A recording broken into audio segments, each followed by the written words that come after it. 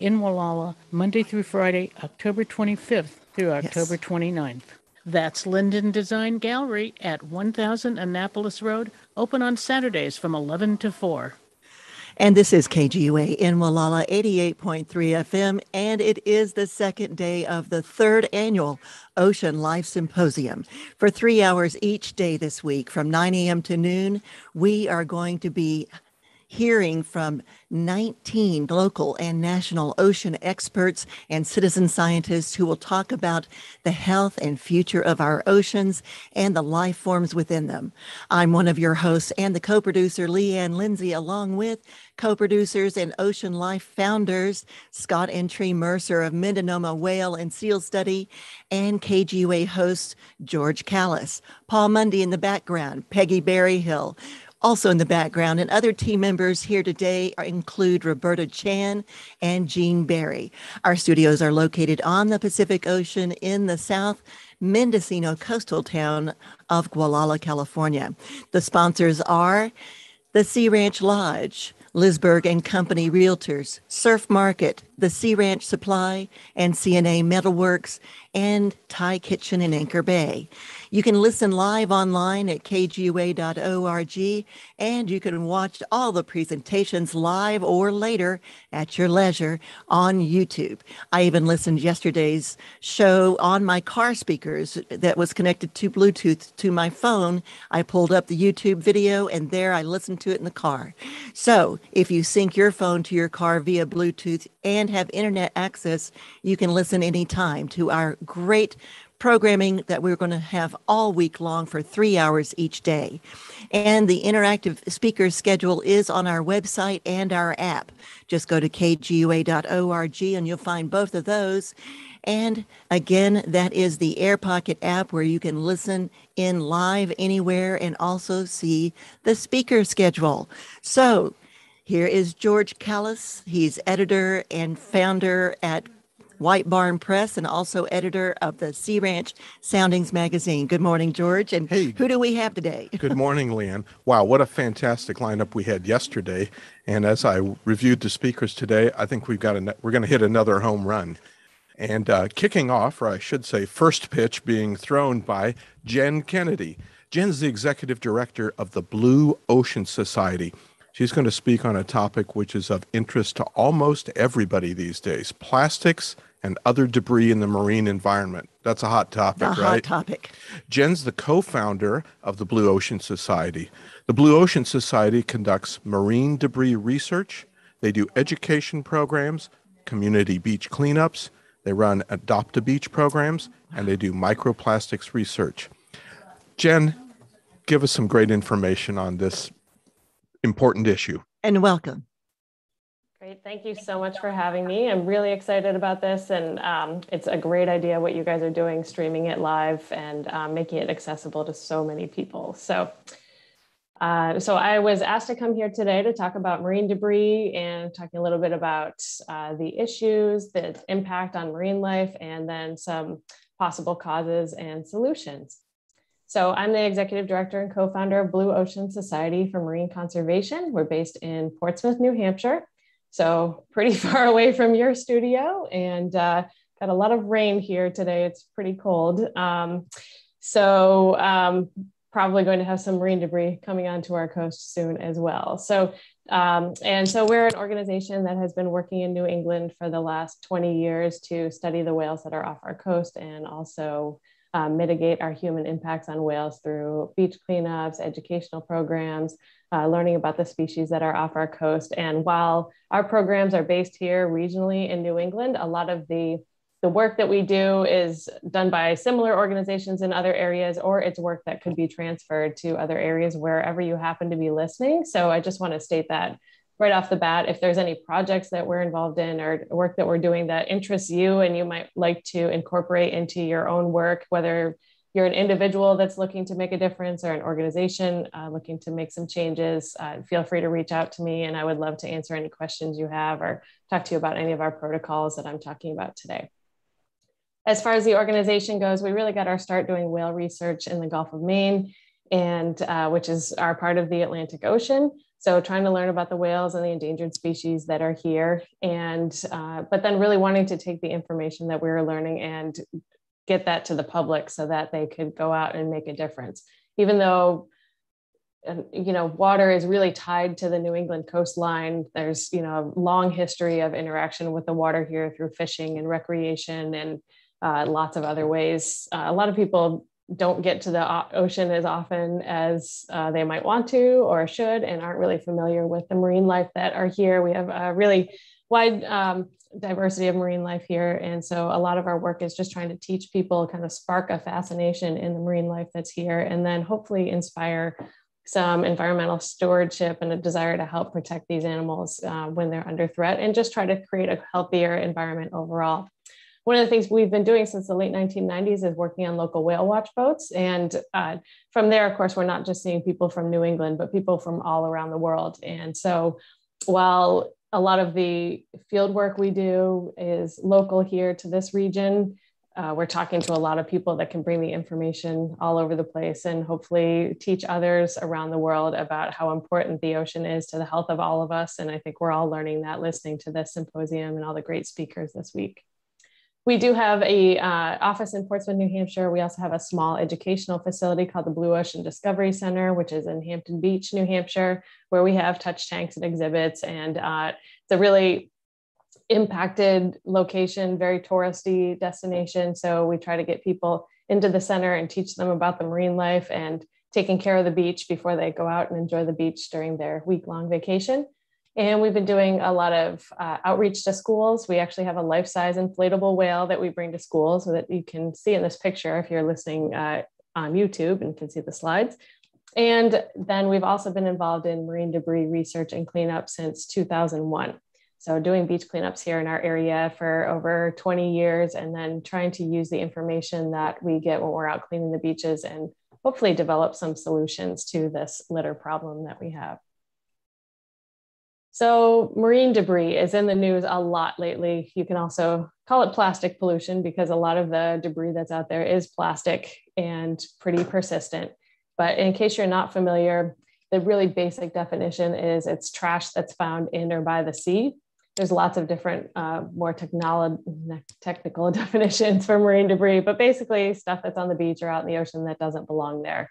And you can probably think about walking on a beach and what you might find on there, and you can envision some typical marine debris items. Cigarette butts is a big one that annoys a lot of people, plastic cups, bottle caps, things like that that don't belong there. A lot of times when we're doing a beach cleanup, I even consider things that don't naturally occur there, things like orange peels or banana peels. People have a picnic on the beach and they leave sometimes their fruit on the beach because it's biodegradable, but if it doesn't really belong there and doesn't grow there naturally, I really consider marine debris as well. So it is one of the most widespread problems facing the world's oceans and waterways. The more we learn about marine debris, the more we're learning it is in all parts of the ocean. The deepest parts of the ocean, like the Mariana Trench, they found marine debris there. They found it in Antarctica, and microplastics in the ice in Antarctica, in the surface of the ocean, of course. So it really is everywhere and can travel pretty far and is a really pervasive problem. That said, it's a problem totally caused by humans and ultimately is solvable. So I think when you hear about plastics in the ocean and litter and the marine debris issues, it's easy to get depressed because it is kind of overwhelming, but there are solutions. And so if we can kind of keep the focus on that, we can all make a difference. And I'll talk about some things you can do towards the end of the presentation. We can all make a difference to this problem. And sometimes it's just really simple behavior changes that can really add up and make a difference for the litter that we have here on land and then also out in the ocean that can be harming marine life. So how does it affect marine life? I have a question there because we're still studying that. We know it affects marine life in a variety of ways, and I'm going to talk about that in just a moment, but we don't really understand all the impacts yet. We don't understand so well yet, for example, if a fish eats a smaller organism that has plastic in it, and then the plastic goes in the fish's stomach. Is that really going to impact the fish? Is it going to impact us if we eat the fish? Because we don't usually eat the stomach when we eat a fish. We're usually eating like the muscle and the flesh. So how far does it go up the food chain? And there's lots of microplastics everywhere, tiny plastics that are really pervasive in the environment, probably even in the air that we breathe. And it's been documented in like bottled water that we sometimes drink. And if we are kind of absorbing these microplastics all the time, how does that impact us? We really don't have a good understanding of, how far reaching and how dangerous some of the impacts are. Another problem with marine life is if an animal dies out in the ocean, a lot of times it'll just sink down to the ocean bottom and you really never know what happened to it. So was it impacted by, a plastic bag or something that it ate, or was it impacted by something else? Or maybe it died of natural causes. We just never really know because there's a lot of undocumented deaths that happen out in the ocean just because it's far away from us. And it's a symptom of a larger issue, I think. Just the fact that you can go out on pretty much any roadway, park, or out in the ocean or beach and find litter almost everywhere you go, even in some of the remote places on the earth.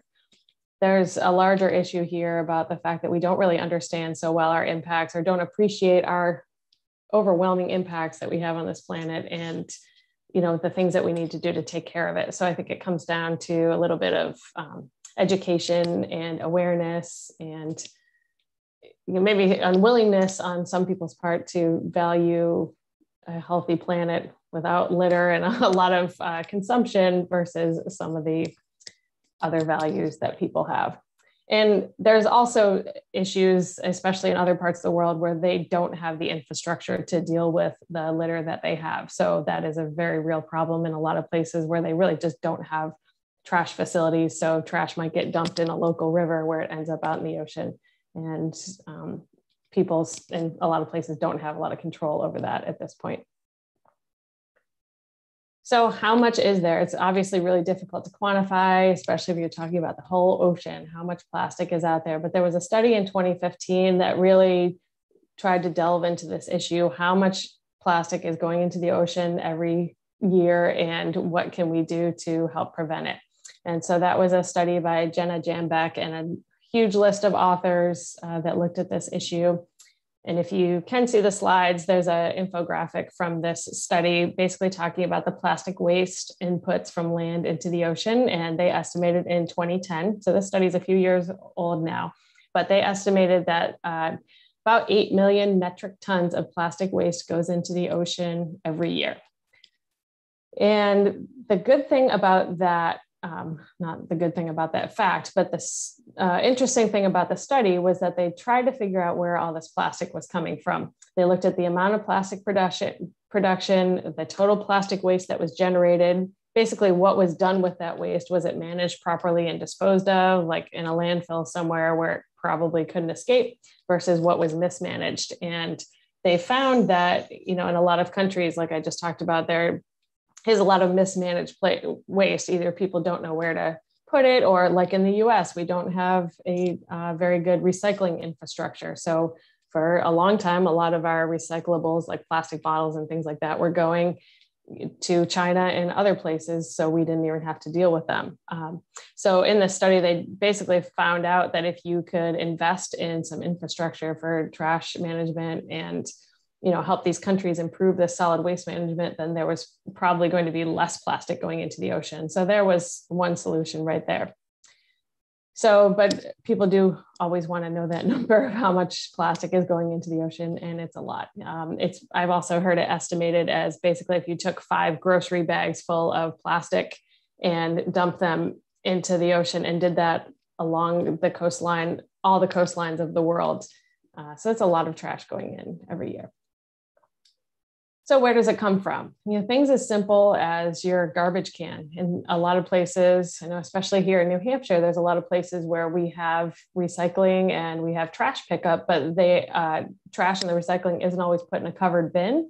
And of course, we're right here by the coast, so it's windy all the time and there's storms all the time. So if you put out an open recycling bin and then you put it out the night before the trash comes, then the wind can easily blow bottles and cans right out into the street, and then they can easily make their way into the ocean. So sometimes even when you try to do the responsible thing, putting your trash in a trash can, like in this picture that you see here, there's a trash can that's kind of half open because the lid wasn't closed all the way, it's overstuffed, and that trash could easily blow out. So sometimes stuff gets out into the ocean unintentionally. sometimes it is more intentional. This is a picture that you can see here, people leaving trash just at the beach, partying for the day and not wanting to bring all their trash to the trash can and just kind of getting up and leaving. Unfortunately, that still happens. Here in New England and a lot of other places around the world, there is fishing gear that washes up on the shore. The picture here in this image is lobster traps that had been washed up onto a local island. And it's really difficult to clean up some of that fishing gear. Of course, there's a lot of fishing gear that's also lost out in the ocean and is even more difficult to clean up. And then there's things like microplastics. And the picture here in this slide shows a piece of fleece. And there's been a lot more attention on microplastics and microfibers lately, because we're finding they're a source of lots and lots of plastics, but are so tiny that we don't sometimes even see them. So if you take a piece of fleece and if you put that through your washing machine, say it's a fleece blanket or a fleece vest or something like that, if you magnify that fleece, you can see all the fibers that are here, just thousands and thousands of fibers. And fleece is made of plastic, basically. So basically a petroleum-based product, which is a whole other issue. But and then if you wash that fleece or wash any fabric, really, it's going to be agitated in the washing machine and all these fibers are going to basically shed off. And so the picture that you see here are small fibers that are coming off of this fleece, and then they end up in your wastewater from your washing machine. They don't get trapped by the washing machine just because they're not equipped to handle that, which is a whole other solution entirely if we could figure out how to trap some of these fibers that are coming off our clothes when we wash them. And then they can end up in the local waterways because they're usually too small to get trapped by the local water treatment plant as well. So this is a whole other source of plastics that is really difficult to prevent. But, again, what happens if a whole bunch of these microfibers ends up out into your local river and gets eaten by the fish that you are later on going to eat? Also, we have plastics that just break down over time. So on our local beaches here in New Hampshire and beaches and most other places around the world, you'll have things like little tiny pieces of styrofoam and plastic that are the results of larger plastic items that have been left on the beach or washing around in the ocean that just eventually degrade over time and break into smaller pieces. So we do a lot of beach cleanups in our organization. And while we don't really, beach cleanups aren't the ultimate solution to the litter problem, right? Because you want to prevent it in the first place. But if you don't pick up that litter on the beach before it washes out into the ocean, it might turn into thousands of pieces of litter. So if you pick up one plastic bottle on the beach, you do that once rather than having to pick up thousands of pieces of plastic once that plastic bottle degrades into many pieces. So the impacts are pretty wide-ranging on marine life. Entanglement and ingestion are two of the big problems. So ingestion, basically they swallow plastic either kind of intentionally or on accident. And we know it's at the very start of the food chain, even in the tiny zooplankton, the tiny little animals that are basically at the foundation of the ocean food chain. So we have animals like a copepod, which you can see in the slide here. This is an animal about the size of a grain of rice. And scientists in this study were documenting how plastics get ingested by these copepods. So if you see this on YouTube, you can see light green spots, and those are actually pieces of plastic that were in this animal's digestive tract. So this is a tiny animal, but we have a really endangered animal here in New England called the North Atlantic right whale, and they eat about 2,000 pounds of these tiny plankton every day. So, again, we're not really sure what are the impacts if every single plankton it eats happens to have plastic in its digestive system. How is this going to affect this large whale that is consuming all this plankton over time? In 2015, there was this kind of viral video that was going around that had a sea turtle with a plastic straw up its nose. And so animals can inhale trash on accident. Basically, that's what happened with this endangered sea turtle. Scientists were out tagging sea turtles and measuring them, live turtles in the wild, and they picked up this turtle, and apparently they thought there was some sort of parasite in its nasal passage, and they grabbed a pair of pliers and pulled this out, and it turned out to be a 4-inch long plastic straw. And, through no fault of its own, they're not even really sure how that sea turtle inhaled this straw, but it did have a plastic straw, and thankfully the sea turtle survived. It was released, but it really struck a movement on encouraging more people to skip the straw, basically stop using plastic straws and turn to reusable alternatives like stainless steel straws. Even large whales can be impacted by trash. The slide I have here is a National Geographic article about how a DVD case killed a whale. Basically, a whale was stranded. It was a sei whale, and they found a shard of plastic in its digestive tract, and it turned out to be a piece of a DVD case. And who knows how it got there? Probably got out in the ocean, maybe blew off of a trash truck or a boat or something like that, and this whale swallowed it accidentally, but it basically harmed the whale enough and prevented it from feeding. So they can eat these smaller things. You've probably seen plastic bags that impact animals. So sea turtles can eat plastic bags on accident. Large whales like beaked whales can eat plastic bags, especially whales that dive down deeply. And whales like gray whales, like you guys have off the Pacific coast, they are really deep feeders feeding down on the ocean bottom. And so they can tend to get more plastic inside them than some of the other species that feed a little bit closer to the surface. We had a Atlantic white-sided dolphin, one of our local dolphin species. This was a few years ago that was found on a local beach. And it was, when scientists did a necropsy to figure out how it died, they found a balloon inside its digestive tract. So again, you probably either blocked it from feeding or made it think it was full, so it didn't eat anymore, and then it ended up dying. The slide I have here shows a gray whale that died in Seattle, was found in 2010. So back to the gray whales and how they feed near the bottom. This one actually had a pair of sweatpants and a golf ball in its belly, basically, along with a whole bunch of other trash. So they can really eat all this stuff. And they weren't really sure in the last news bit I read about this. This is a while ago, and they probably know now, but they didn't really know how much this plastic had contributed to the whale's death. We also have entanglement issues. So animals can swallow the trash on accident, which can, either block something or make them feel full so they don't feed, or they can get entangled in something. We have seabirds that can get entangled in things like discarded fishing line, and whales that get entangled in things. And a lot of times people assume that if a whale is entangled in fishing gear, it was probably lost gear that's called ghost gear that was just kind of hanging out in the ocean, lost out there. But that's not necessarily the case.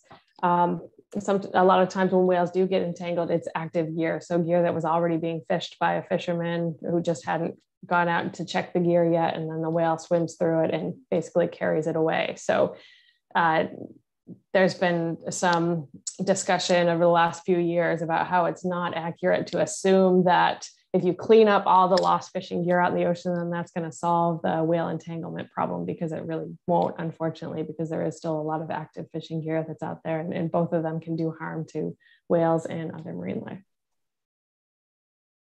So I've talked a little bit about the couple impacts on entanglement and ingestion. Also, as you might know, there's thousands of chemicals that are used to make plastics. So different chemicals to make them more flexible or more hard or a different color, to make them kind of last a long time in the sunlight. So there's lots of chemicals on those plastics. And as they break down out in the ocean, they can leach out into the environment over time. So there can be a lot of chemicals out there from these plastics that just get out there.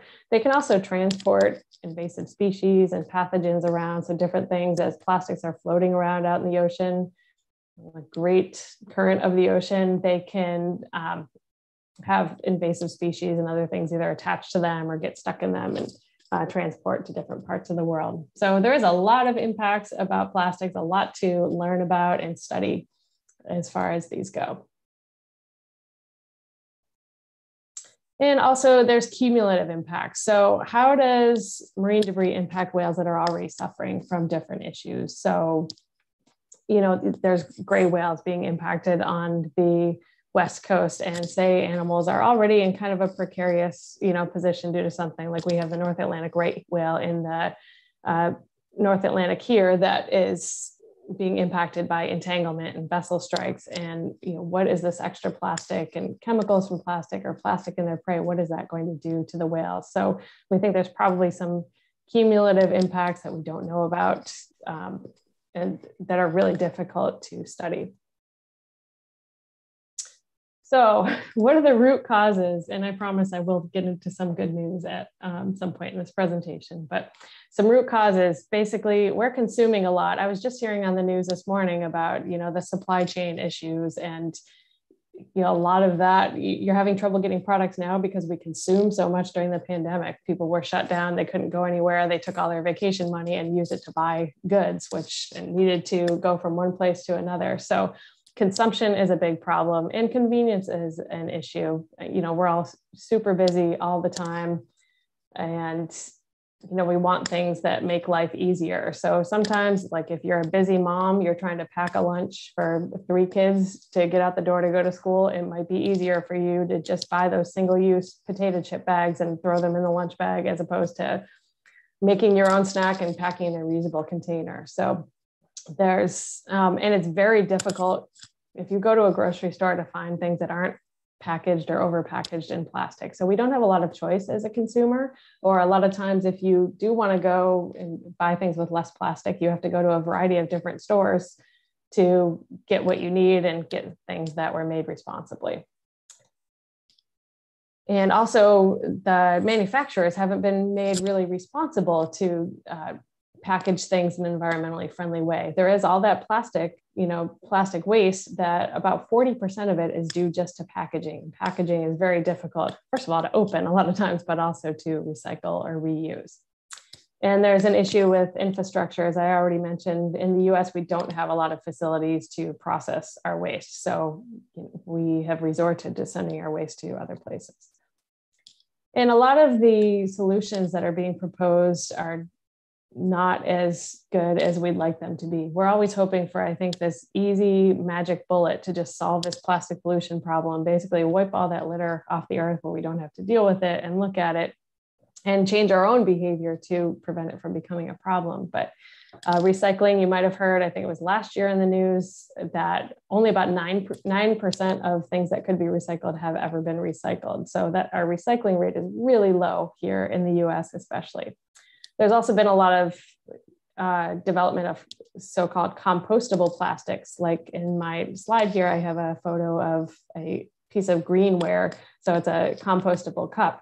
And if you live near a place where there's an industrial composting facility, those work fine. They can be composted there. But I think a lot of people think you can get compostable straws or cups and just throw them in your home composting bin, and they don't really break down. And a lot of times when these things, if they're not composted properly, they can actually contribute more greenhouse gases as they're breaking down than a regular piece of plastic would.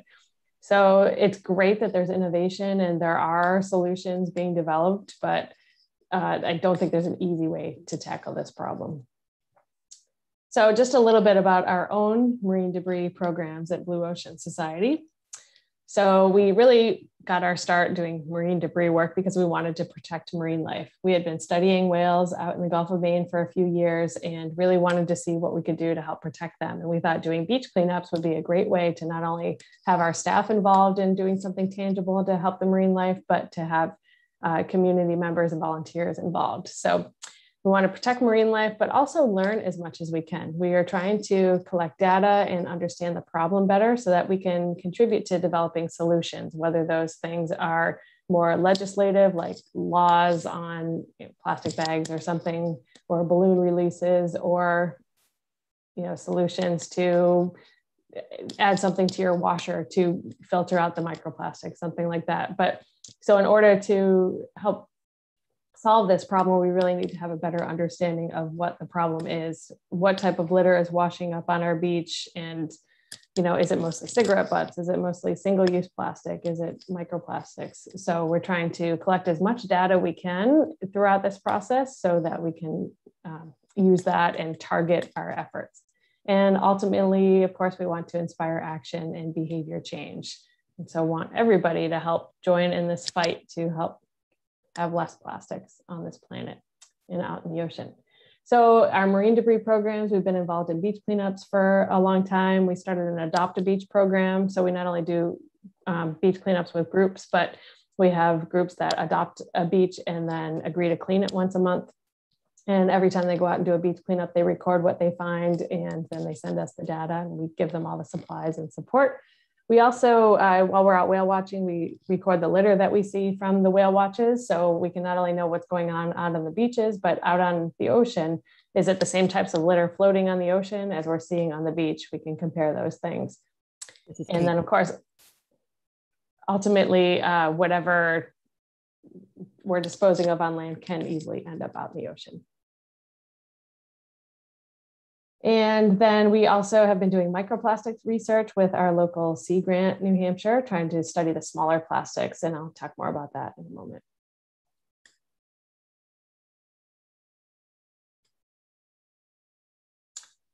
And as far as our data collection goes, for our beach cleanups, we used to use like a paper data card. And if anybody has ever participated in the International Coastal Cleanup, it's a very similar process. There's a data card that you use to write down everything that you find out on the beach. When the pandemic started, things started to shut down, and we really at that point had no idea how COVID was being transmitted. We transferred our data to a more electronic data collection system. And this is the Marine Debris Tracker app, which was developed by folks down at the University of Georgia. And they also have support from some large partners like National Geographic and Morgan Stanley. And I mention this not only to tell you how we collect the data, but also because you, anywhere you are, can use this app, whether you are in New Hampshire or California or India. We've actually had some submissions. You can download this free app if you go to debristracker.org or go on your app store and look for Marine Debris Tracker. And then it will ask you what list you want to use. And in our case, we have our volunteers use the Blue Ocean Society list, which basically is the same list of items that we're looking for that's on our data card. So all you have to, it's free to download. You can create a free account, and then wherever you are, track the litter that you find.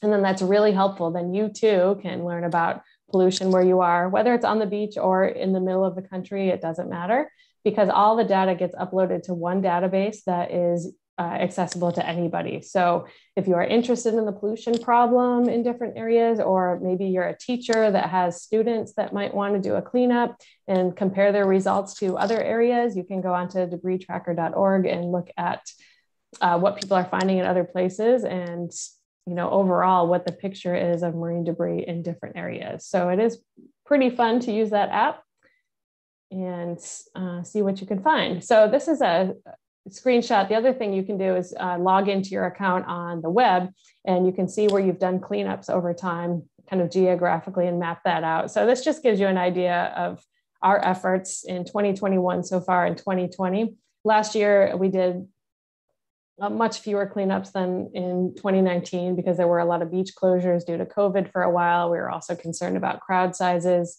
It wasn't unusual before COVID for us to have a beach cleanup and have 100, 150 volunteers in one small beach. So interest was great, and we had really high volunteer counts, which was awesome. We were getting a lot of people involved, but then when the pandemic started, we had to obviously scale back on that quite a bit. So far this year, we've had volunteers pick up over 56,000 items. You can see a map of the different areas where they've collected litter. All throughout from Boston up into New Hampshire. And then we at 27,000 collection events. So not 27,000 cleanups, but every time somebody basically bent down, picked up a piece of litter and recorded it, that was 27,000 times. And about a third of that, or half of that, in 2020. And so we really try to transition to this electronic data collection effort, which is easier for some people, not as easy for others. If you don't really like using an app out on the beach, that's understandable, but it does save us a lot of time in data entry and analysis because all the information is already online right there for us.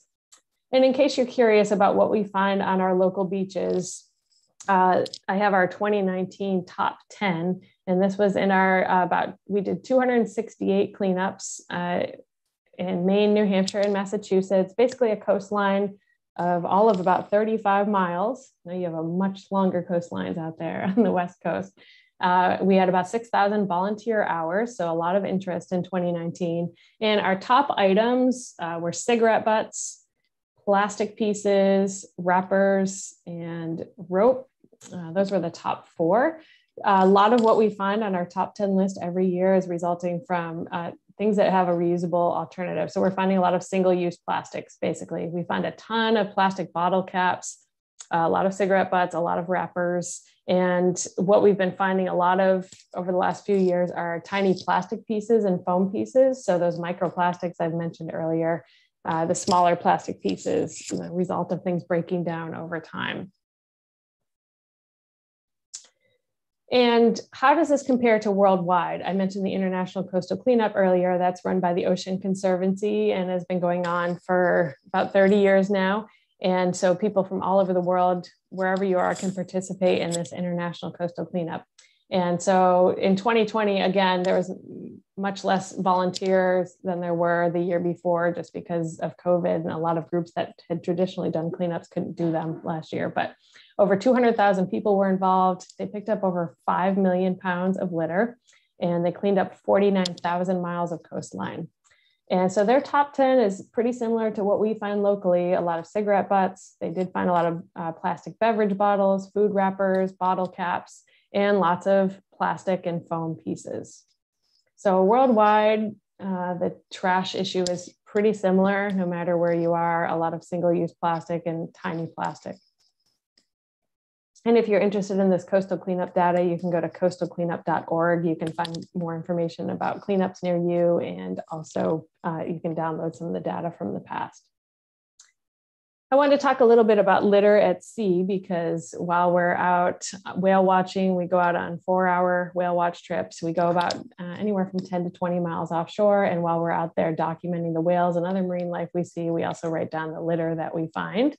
Unfortunately, we can't pick it all up just because we'd be picking up litter the entire time instead of watching whales, but we do at least document what we can so that we can get an idea of how much litter is out there and if the items change over the years. So on the slide I have here, and you can also go on our website at blueoceansociety.org, and we've mapped out some of the litter totals that we've had over the years. So you can see the litter items that we mapped out from 2020. And you can see that there's a line from Rye, New Hampshire, which is the port of the whale watch boat that we work on, out to the areas where we usually see the whales. So it's not a random survey of litter or anything like that. It's basically following the track line of the boat and the litter that we see. But that pretty much means that whenever we're out there whale watching, we're seeing litter and we're documenting it, and it's basically showing up everywhere, including near the whales that we're watching.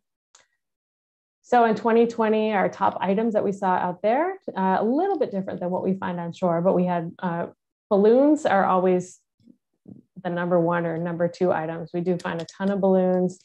You know, we know if you work in cleanup at all, you know that if people release balloons, they're not going to magically float up to heaven and disappear. They do usually end up out in the ocean or somewhere else on land where they need to be cleaned up later on. So we find balloons, plastic bags is another big one. We also found a lot of wrappers too. So not too surprising that we found, you know, again, single-use items, which probably increased during the pandemic, a lot more people using probably disposable bottles and wrappers. We did see a few masks out on the water last year too, as you can probably imagine. We also write down which items were seen near the whales. So eventually we're going to do some more studies looking at the litter, how close it was to the whales and what the whale's behavior was, so that we can do a little bit more risk assessment to see, you know, is the whale more likely to just kind of pass by something like a balloon, or is it likely to be feeding in the area where this litter is and possibly swallow it accidentally? So we had a lot of balloons near whales as well, and bags and bottles. We've also been working on creating maps that show the litter that we see, as well as the whale sightings. And for those of you that can see this slide, this is one of our favorite humpback whales, a whale named Pinball that we sighted several times over a season, and then all the balloons that we saw that same season. So what this basically shows, for those that can't see it, is that the litter and the whales are in the same spot, as you could probably guess. So both of them can use all areas out there out in the ocean.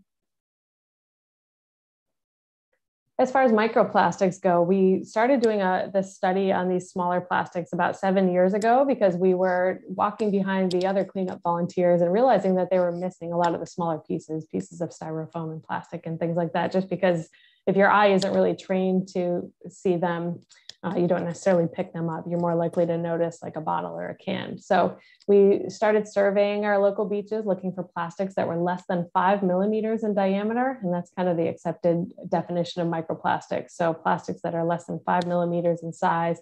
So again, about the grain of rice or smaller. So these can either be larger plastics that break apart or smaller pieces that start out small, things like microbeads that you might have heard have been in beauty products, or little plastic resin pellets, which are also called nurdles, which are used basically melted together to create larger plastic products. And so we are doing a study where we're sampling local beaches. We basically sample dry sand and run it through a sieve, kind of like a spaghetti strainer, and just run that sieve through and try to see how much plastic is left over of various sizes. And basically what we're finding is lots and lots of foam. So polystyrene foam that's out there, and we're not really sure where it's coming from.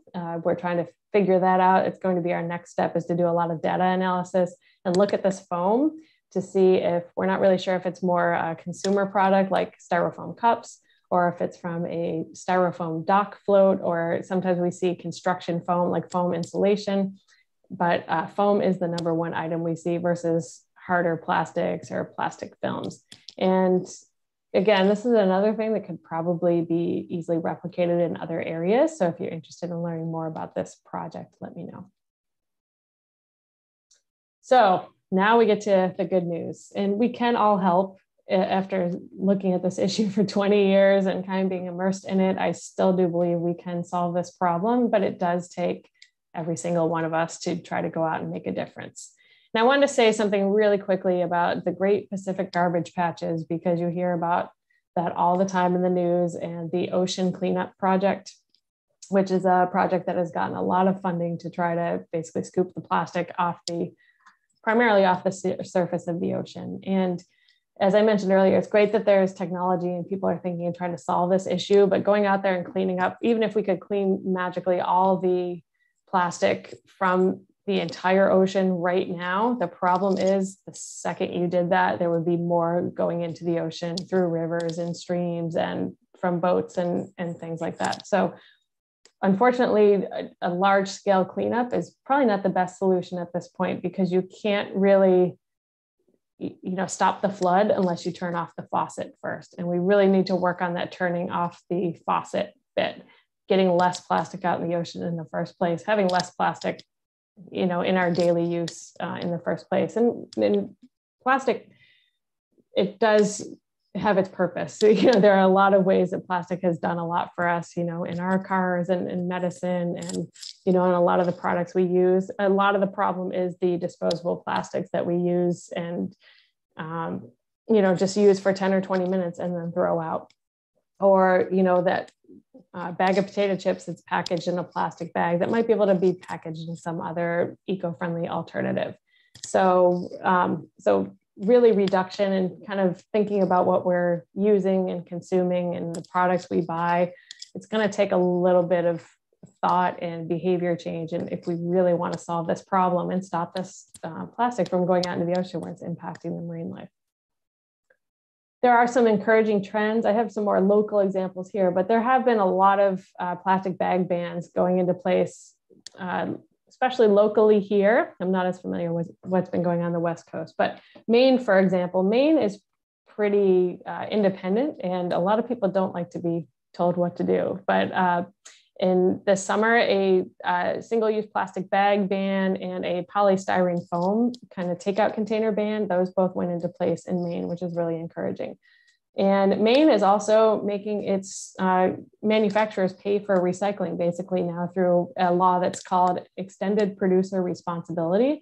And this is something that could really help in this plastic issue if more states and towns basically turned around to the manufacturers and incentivized them to make packaging that's better. So with this extended producer responsibility law, basically manufacturers have to pay for the recycling of their materials. So there's a longer version of that, but this way it takes the burden from the taxpayer, which is right now paying for, at least locally here, it's the taxpayer that are paying for our trash disposal and our recycling, and kind of turns it around and makes the manufacturers and the packaging people contribute to that, because they're the ones packaging these things in a whole bunch of plastic, oftentimes unnecessarily, and they don't really have to pay for that on the other end unless people ask them to.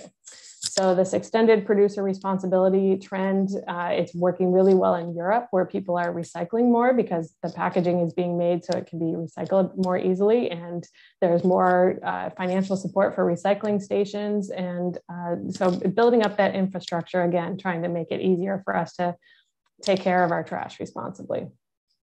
Maine also enacted, I live in Maine, right over the river from where my office is in New Hampshire, but we also enacted a law on banning release of balloons. So there's a lot of states where that's being talked about as well, just not letting people just do mass balloon releases, which there are still in some areas. There's big celebrations where they just let, you know, thousands of balloons into the air. And of course, they can have really bad impacts.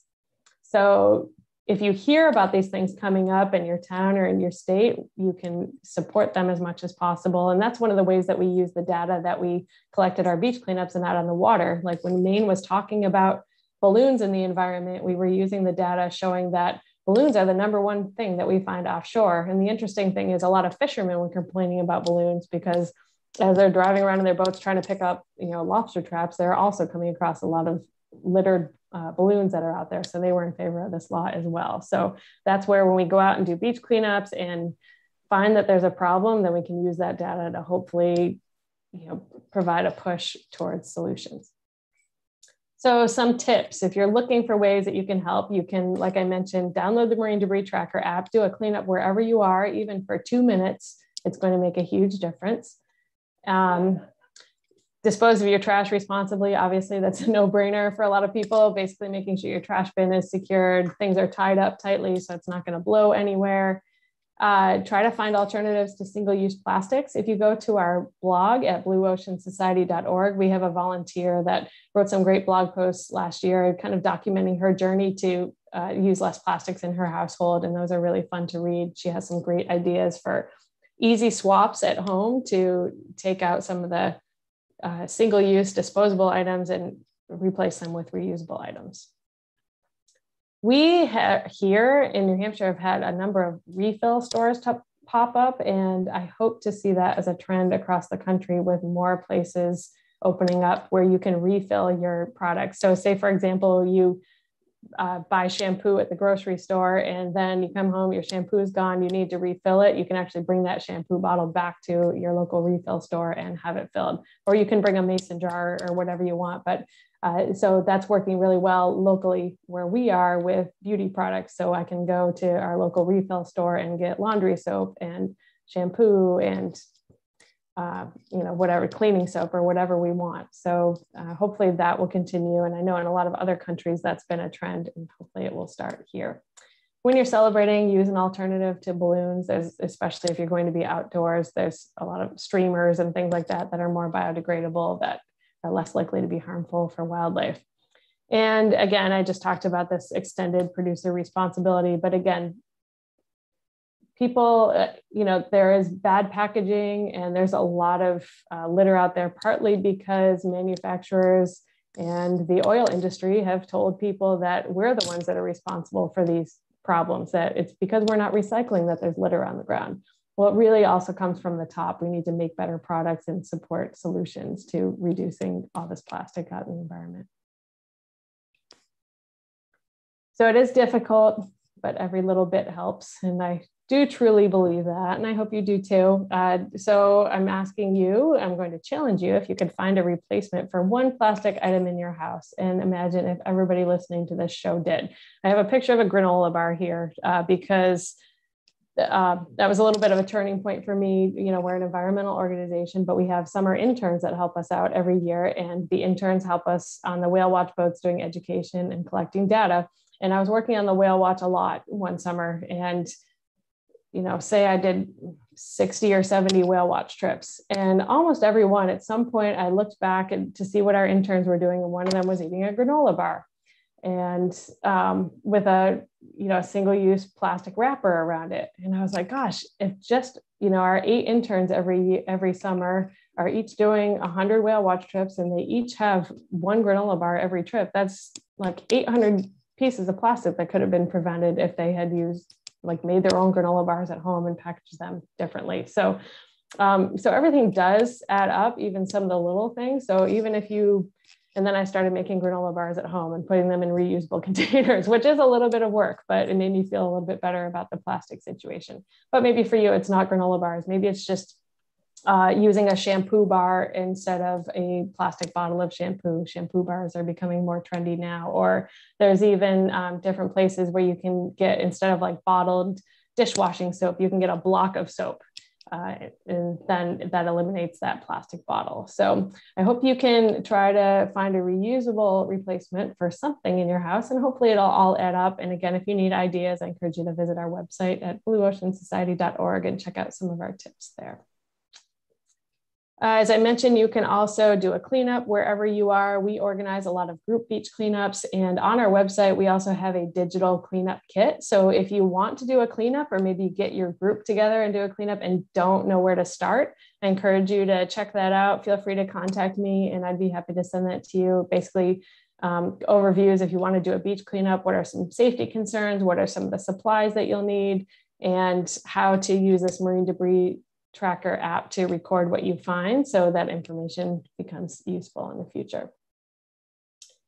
And that is really the conclusion of my talk. And I don't know if there's any questions that you all have, but I look forward to hearing from any of you in the future. Again, you can visit our website at blueoceansociety.org. And you can also reach out to me via email at jen, at blueoceansociety.org. And thank you again so much for having me this morning. Thank you, Jen, so much. It's such an interesting, the topics you chose about all of the trash, right, that's in the ocean. And I know Scott and Tree are with us too, and I was, asking them everything that you're talking about. Are we seeing here as well? And, this whole plastic thing is so tough on all of us, and when we see it, we know that the whales and fish and birds are dying from eating plastic or getting stuck in their stomachs. We know all of this is happening. And what they feed on. The microplankton that showed with the little plastic in it. But, how do we deal with all of this? Our microfibers in our flannel tops that we all love to wear that have all those little tiny things in it. You talked about going along the beach with a sieve. I mean, that almost is comical to think of, those of us who live near beaches, to think going inch by inch with a sieve to get the plastic out. But what it takes, I guess. How many people to help you do that? Well, that is, we're just getting samples right now. So we're not cleaning the whole beach, which, yeah, even for our small beaches, it would be impossible. But we are setting down meter-sized quadrats and getting a sample of sand and seeing what plastics come out of that. So that doesn't take very long. But we do have a number of citizen science volunteers that are helping us with that. Yep. You talked a lot about what doesn't belong on the beach. But if in an ideal world, what does belong on the beach?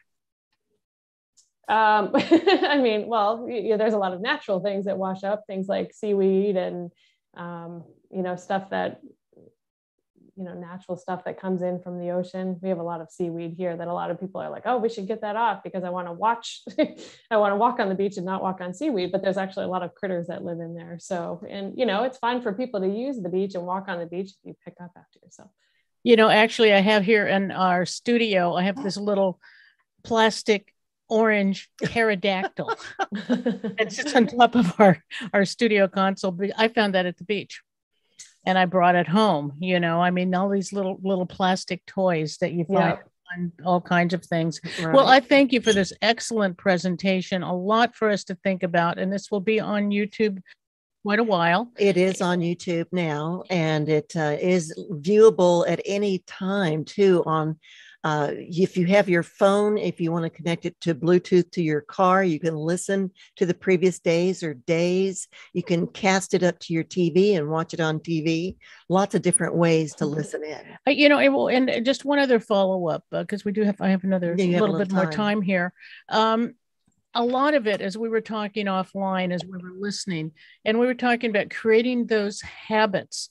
Like, a lot of times you go to the grocery store and they might give you a reusable plastic bag. Mm-hmm. The idea is to continue to reuse it. Or if those of us who might be using cloth bags or mesh bags as we go into the store and we get our vegetables and then we wash them, we wash our bags. Yes, but it's we about do. Training ourselves, right? Mm-hmm. Do you teach people that also? How do they train themselves to get used to recycling and reusing? That's a good idea. I mean, yeah, I think a lot of it is the habit. And the encouraging thing is locally here in our grocery store, 25 years ago, everybody used plastic bags. And then all of a sudden these signs started appearing on the door of the grocery store. Did you remember your plastic bags? So I think, or remember your reusable bags? And then you could walk up to the store, see the sign. Oh yeah, I forgot those, and run back out to your car. And, it is worth it and takes only a few seconds. So I think, like you said, a habit, and maybe, pick one thing. You don't need to do it all. If we all just did one thing or two things, it would definitely make a difference. I even found that you can order biodegradable trash bags and mm-hmm. other kind of bags to help preserve your food so that when you toss them, they actually biodegrade. Do they? So, that's a good point. And it also, though, of course, leads me to the question, how long does it take for them to degrade? Well, that's a good question. And then the other thing, too, is all of our laundry, it comes in those big plastic mm-hmm. tubs. And so I started using boxed powder again. Mm-hmm. I was so used to using the liquid, but I went back to using box. So that's another way. And then, of course, those lots of different kinds of mesh bags that you can get for the vegetables and bags to carry your groceries that you can wash. Yeah, I was intrigued as Leanne was talking, and you mentioned about going to laundry soaps that are now big hunks of soap. How do you wash your clothes with? Do you chisel them off? Are they breakable? I mean, I think I was talking about a dish soap, and you have like a soap, a hard bristled brush that you use, like a dish brush, and then you kind of scrape the soap off, and then if you're using hair supplies too for shampoo and conditioner, you can get those like in bar soap for your hair. And I'm not sure what you can get for conditioner. Do you know anything about that? I think I've seen maybe one barred conditioner, but that's not hard. I think there's probably conditioning shampoo, so all in one. I love all of these new things that we can do. I mean, as when you travel, you love getting those little plastic bottles of things, but then you end up with all of those. Right. So anyway, I just want to appreciate all the work that you and your organization are doing in talking specifically about all of this waste and how we need to change our lives as we have moved into this world that we're in now. Leanne? Thank you very much, Jen, from the Blue Ocean Society. I'm Leanne Lindsay. This is Peggy Berryhill and George Callis with us here in the studio. And you are listening, if you are just tuning in, to the 3rd Annual Ocean Life Symposium, Day 2. And we are going to introduce the next speaker in just a moment. I want to let you know where you can find the schedule. You can go to our website, KGUA.org, and click on schedule. It's an interactive schedule. Also in the left-hand corner, if you click Listen Not Live, our Air Pocket app, you can save to any mobile or digital device. And that too has an interactive schedule. Pretty cool. Absolutely. And if you have any questions or comments about any of our speakers, you can write to us at all one word, oceanlifesymposium@gmail.com. Once again, oceanlifesymposium@gmail.com. Yes. And now, George, who is our next guest? Well, that was a pretty great act. Tough to follow. She was a great leadoff hitter. But on deck is Bill Keener of the Marine Mammal Center. Many of us in the Bay Area are quite familiar with the work that they do. Bill's going to be speaking about Tales of Urban Whales, San Francisco Bay's cetacean restoration. Bill's a research biologist with the Marine Mammal Center, and he's worked with marine mammals since the 1970s. In 2010, he organized a team of scientists to study the whales, dolphins, and porpoises of the San Francisco Bay and the whole Northern California coast. Over the last 10 years, he initiated the first Bay Area photo ID catalogs for humpback whales and bottlenose dolphins. Bill, welcome. Thank you very much. I really appreciate being here, and I've got a lot to say about the research that we've been doing. The Marine Mammal Center and our team has been doing up on the San Francisco Bay and the northern coast into Sonoma and Mendocino even. And so I've got a lot to share and show you. So let's get the slideshow started. And so that's me. And also, if you, for people who are on YouTube, you're welcome to write me anytime, keenerby@tmmc.org. That's the marinemammalcenter.org. And we'll get going here. So in brief, there's 4 basic cetacean species. Cetacean is the family of whales, dolphins, and porpoises. And so we've got the little harbor porpoise here shown, and then bottlenose dolphins we're going to talk about in particular because they're the ones that are really have changed their range recently and are moving into the Sonoma and even Mendocino area. And then we've got gray whales. A lot of people very familiar with those along our coast, and humpback whales, which have a new story going on in San Francisco Bay. So we'll cover all of that. All right, first we're going to go from smallest to largest. So we'll start with the harbor porpoises. And these are small guys. I mean, when you see them out in the ocean, sometimes you can see them from the beach. They're pretty small, a little triangular, dark dorsal fin. And they're only about 100 to 150 pounds, 5 or 6 feet long.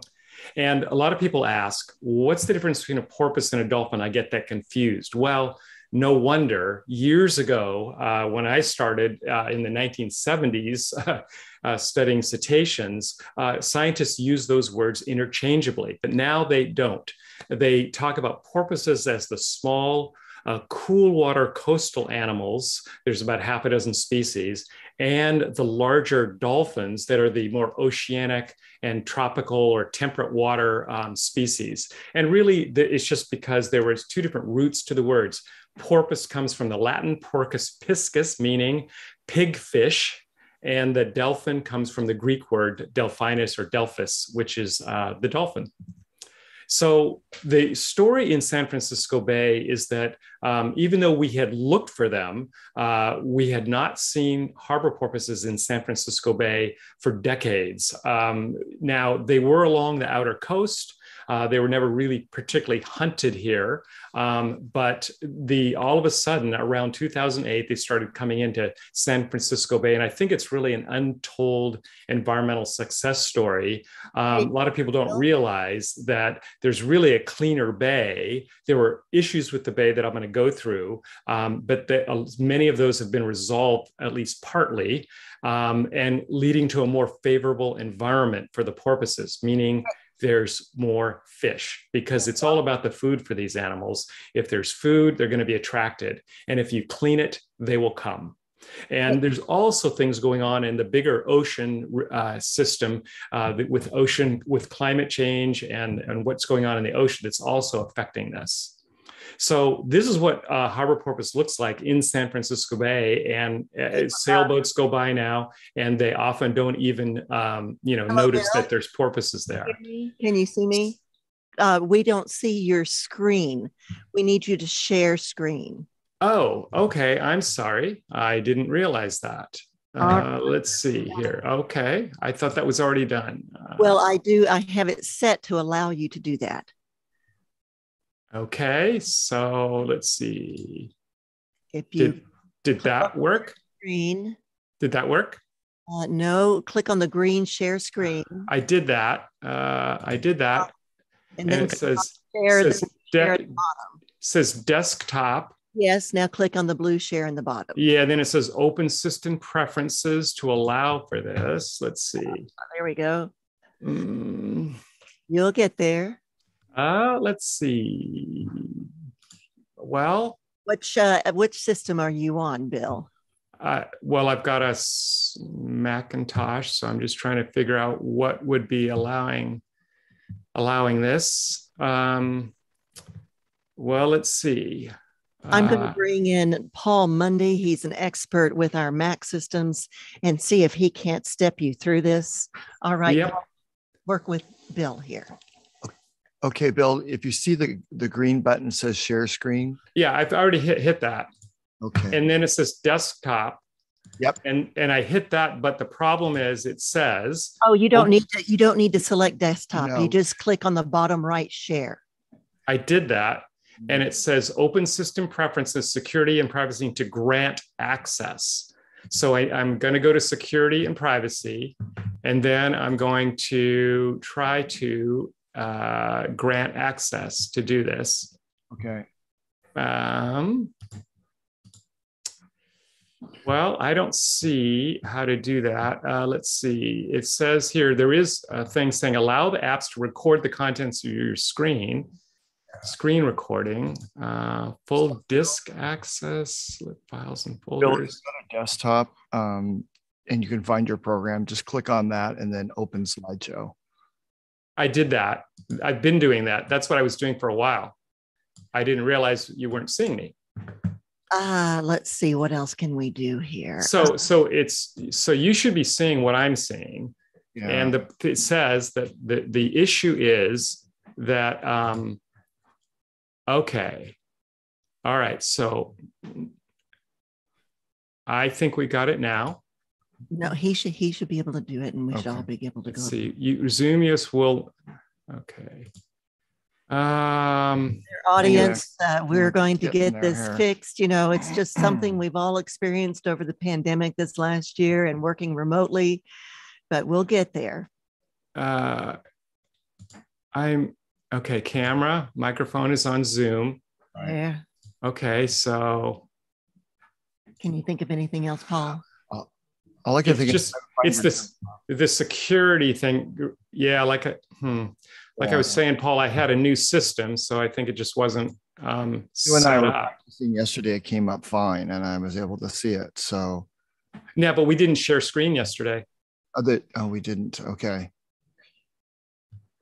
Okay, so this looks like it might work now. I don't. Let's see. I'm going to try it again. I'm going to try to share screen again. Yes. There we go. All right, Bill. Fantastic. All right. So we just had to get over that one step, but we're now going to continue on with the Ocean Life Symposium and Bill Keener. And Bill, if you do a slideshow and just open slide. No. Yeah, I'll play it from the start. Very good. All right, Bill. Okay, we're good. We're good. Thank you. Okay, I'm sorry, everybody. Little technical difficulty, but we'll jump right back into it. And so I just want to show you briefly, for those of you watching, the 4 cetaceans of San Francisco Bay: the harbor porpoise, bottlenose dolphin, the gray whale, and the humpback whale. And we're going to talk about all of them. And this is the harbor porpoise, this little 100, 150 pound animal that lives off our coast all the way north. And I talked briefly about the difference between porpoises and dolphins. And then the fact that harbor porpoises are now in San Francisco Bay. So here's a picture of a harbor porpoise near the Golden Gate Bridge that I took several years ago. And we'll start with a little bit of history. So if you go back and think about, well, harbor porpoises have come back to the bay. How did I know they had left in the first place? One of the things we do is we look at archaeology and we look at the past and what the Native Americans have done. And one of the things they did in the Bay Area is they had a huge mound that was from the materials that they had in their culture in Emeryville. And if you go down the freeway on I-80, there's actually Shell Mound Street. Well, that was a massive shell mound that was absolutely taken down and is now sort of under the IKEA area. But unfortunately, at least in the 20s, when this was being demolished to make room for industrial facilities, a scientist from UC Berkeley went in and cataloged many of the bones of animals that they found there. And they found lots of porpoise bones and a few bottlenose dolphin bones as well. So we know porpoises were there in the bay, reaching Emeryville, probably for hundreds of years. The shell mound existed from about 700 BC to around 1300 AD. So that's 2,000 years of history of porpoises in the bay. And then things changed, of course, with European settlement. There was a whole host of changes in the bay, including particularly in the 20th century, where they started building Treasure Island, which is a totally artificial island that changed the currents in the bay. The Bay Bridge was built, and around the same time, the Golden Gate Bridge was built, and they were blasting foundations out. This is exactly the sort of thing that would make harbor porpoises want to leave an area. They're very sensitive to acoustics, underwater noise pollution, and they did apparently start driving them out. Now, we do know that some porpoises existed in the bay in the late 30s. Here is a picture that was drawn in the field notes of a UC Berkeley biology professor. And he was out seeing these in San Francisco Bay or from Point Richmond, where he would go fishing regularly. So he was seeing these on a regular, sort of regular basis when he'd go out fishing, at least, till about 1939. And then, of course, World War II hit. And that changed even more things in the bay, not just the military ship traffic with all its noise, but really we think the key thing was that there was a submarine net. And here there's a map showing this submarine net that was from San Francisco to Sausalito. It was a massive thing. Here's a picture of it on the left of an aerial photo in 1942. And it was all the way across, and it was made of 4x4 mesh to keep submarines out. On top of that, they would lay these 16-inch rings to keep torpedoes out. Nothing could go through that net. Whales couldn't go through it, and neither could even porpoises or dolphins. So there was really, all the big animals couldn't migrate into and out of the bay like they used to, starting from World War II. And that was through the entire history of the war, all the way up to the end of it in August 1945, when the fishermen hated this thing, of course. And so it was pulled out the day after the war ended. But by then it was kind of too late. There was a lot of pollution, a lot of ship traffic, and the porpoises had abandoned San Francisco Bay. So it's years later, after restoration efforts, Clean Water Act, all these things helped to restore the bay and lead to more fish in the bay that attracted the porpoises in, and they're here today. There's now 365 days a year. And if you go out on the Golden Gate Bridge at high tide, like I often do, you're looking, this is a picture showing as if there was no water in the bay, showing you this trench underneath the Golden Gate Bridge where the porpoises go at high tide. And this is a picture of me on the Golden Gate Bridge trying to take photos of porpoises. And we wrote a scientific paper about this, the return of porpoises to San Francisco Bay, and talking about what we can learn. The first thing we tried to do was try to identify individual porpoises, which had never been done. They're small, they're kind of shy, and they don't show a lot at the surface. But once in a while, you can find ones with a scar on them. Like here's one with a little fork-shaped scar. And this was seen 5 years apart. And so we know that this animal seen early on as a single animal showed up with a little calf later on. So we know this is a female. And we've seen unusual porpoises. Here's a white one, nearly albino porpoise with a regularly pigmented porpoise next to it. And that's one that we could see from a long ways away. And so we could tell when it was coming. And that was kind of unusual. We saw behavior that hadn't been seen in harbor porpoises before. Like they would go behind ships and ride the wake along. Here's a mother and a calf riding a wake behind a ship. Now, they're not as bold and adventurous as bottlenose dolphins. They don't go out to the front and bow ride ships, but they will come behind it. And then we saw a lot of interesting stuff going on with foraging, their feeding, and what kinds of fish they're feeding and how they feed on fish, which had not been documented before. But here's a photo of a porpoise, and he's chasing this fish here on the left But of course, there's this pelican that's also eyeing the same fish. And believe me, half the time, the seabirds will see the fish and get to it right before the porpoise can. Here's a little video I want to play for you, showing you just what it looks like from the Golden Gate Bridge. There's the porpoise on its side with a gull very keenly interested in what's going on. And that gull makes a dash for a fish that was driven to the surface by the porpoise, but the gull got it first.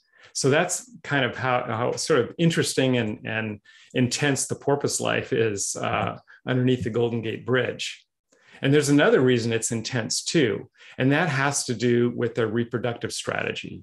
So one of the things we wanted to know was, well, are the porpoises using San Francisco Bay for anything other than feeding? And the answer is yes, for their not only their mating, their sex life, but also they're raising calves in San Francisco Bay. It may be a sheltered environment, and they're using that to bring their calves in.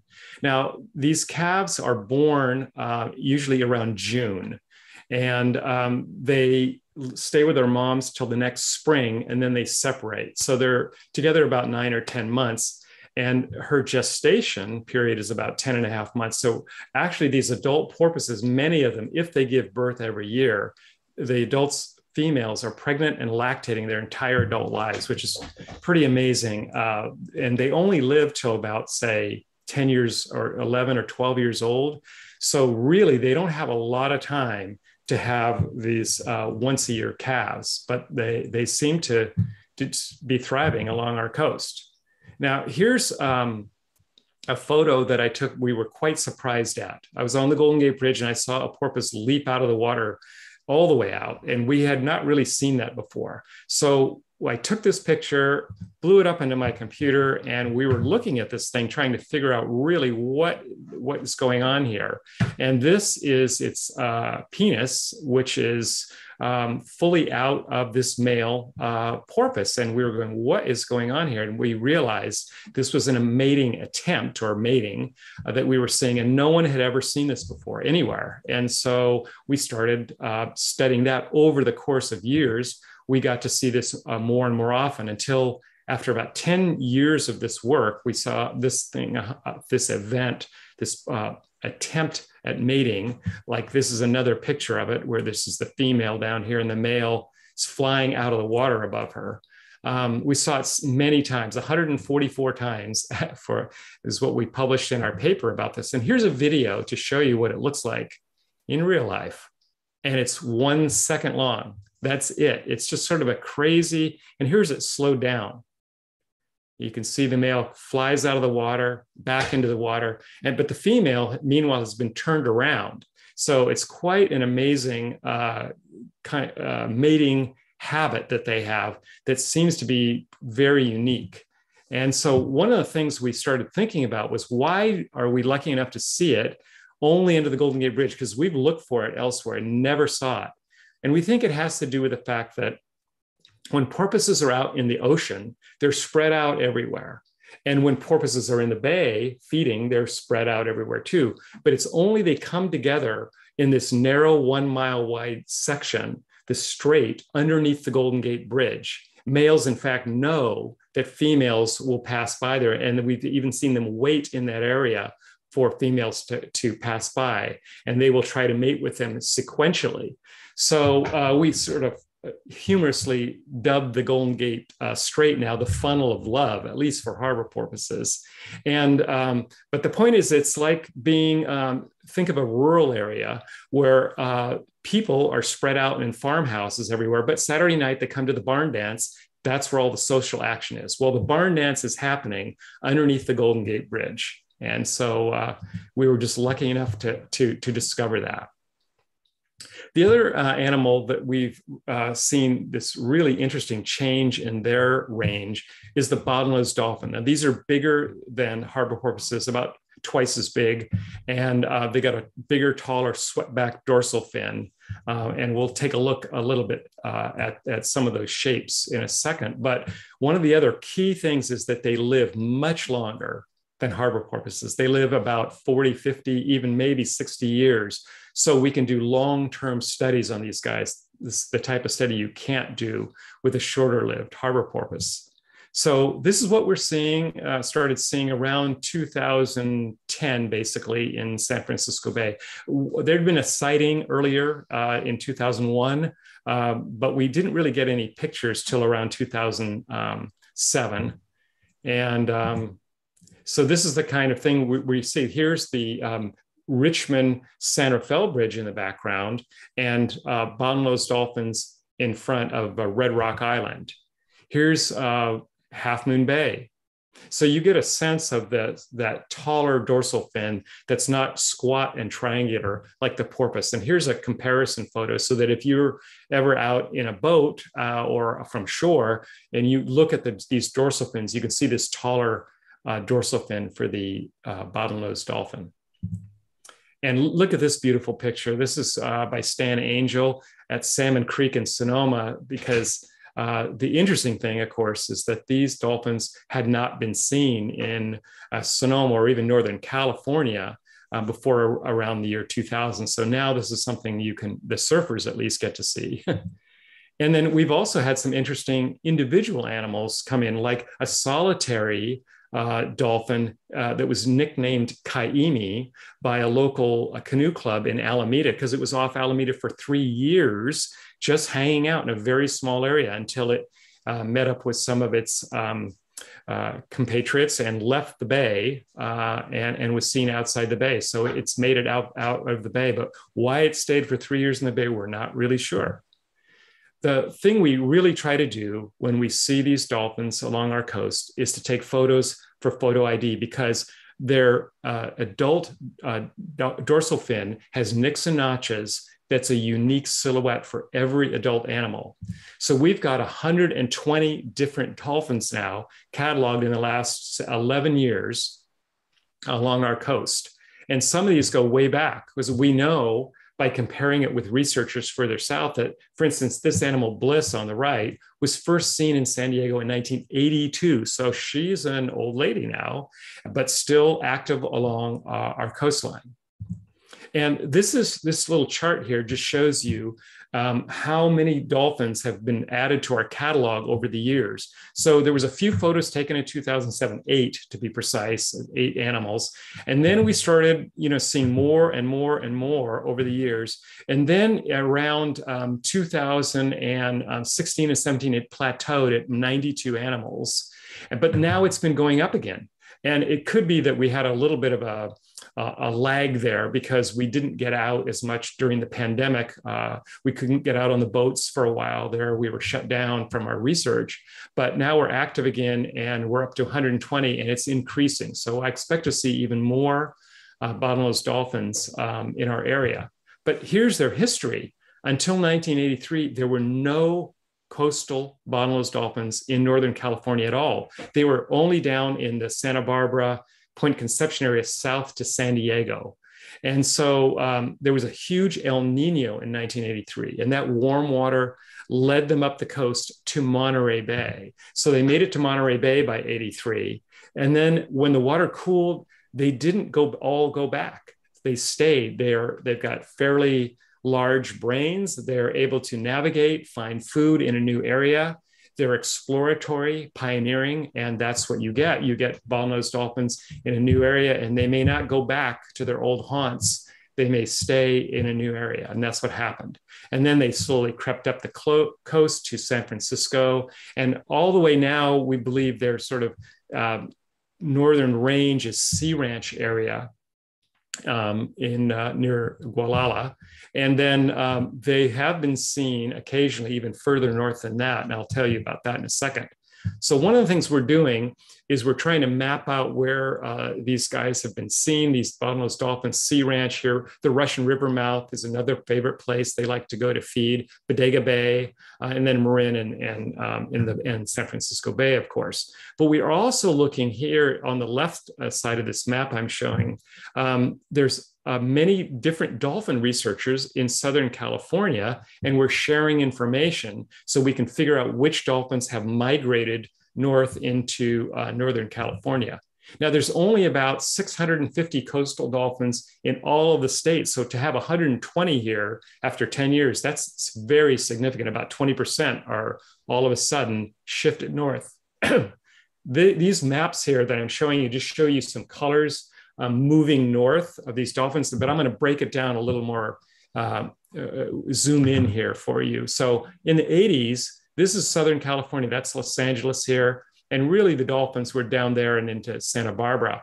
By the 90s, they were pretty much the same, except there was more in Santa Barbara. By the 2000s, they were well established in Monterey Bay, and a few had made it to San Francisco Bay. But look what happens starting around 2010. Monterey Bay, San Francisco Bay, all the way up into Sonoma coast. And that's the situation we see today. So they really have moved. And we think it's because of climate change. There's been certainly the big El Niños and the blob, that big warm water ocean current and system that was off our coast in 2015 and 16 in particular. So here's an example of Bliss. That was the old lady I mentioned that was born in 82. So here she is, 1982 in San Diego on this map. She makes it by 99 up into Los Angeles. By 2006, she's in Monterey. 2012, she's in San Francisco. And then once during this sort of warm water episode, she went all the way up to in Mendocino County here to Sumag State Park, which used to be called Patrick's Point State Park, but now it's got the Yurok name of Sumag. And but she came back. So she's back in the Bay Area. So did not stay that far north. Now, here's a different dolphin, Smooch. Now, these names were mostly given by the researchers further south than us, but the dolphin does get a number. Here's the Marine Mammal Center number for this individual, as well as the nickname.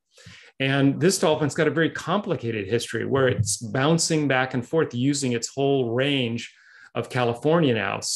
It's started in 1984 in San Diego, moved to Santa Barbara, and then it went down up to Monterey, but then down to Ensenada, Mexico, and then all the way up in 2012 to Bodega Bay.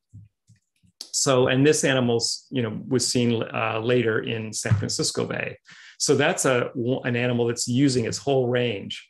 Then we've got Ernestina. This is an animal that is pretty typical for many of the animals here, which stays between Monterey Bay and San Francisco and the Marin coast. And so what this animal is doing is just treating Monterey Bay, San Francisco as one area. Because when you think about it, Monterey Bay is not that far for a dolphin to travel. It just takes 2 days, say, to get down there. So really, it's kind of the same area for them, we think.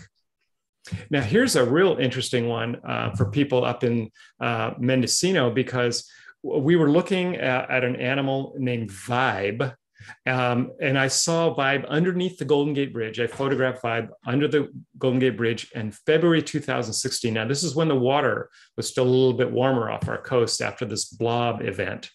And but then Vibe was seen 2 months later in Mendocino. Fortunately, Ron LaValle was able to take photos at Little River and send them to us. And we were able to identify, quite surprisingly, Vibe and another fellow traveler, Willow, another bottlenose dolphin.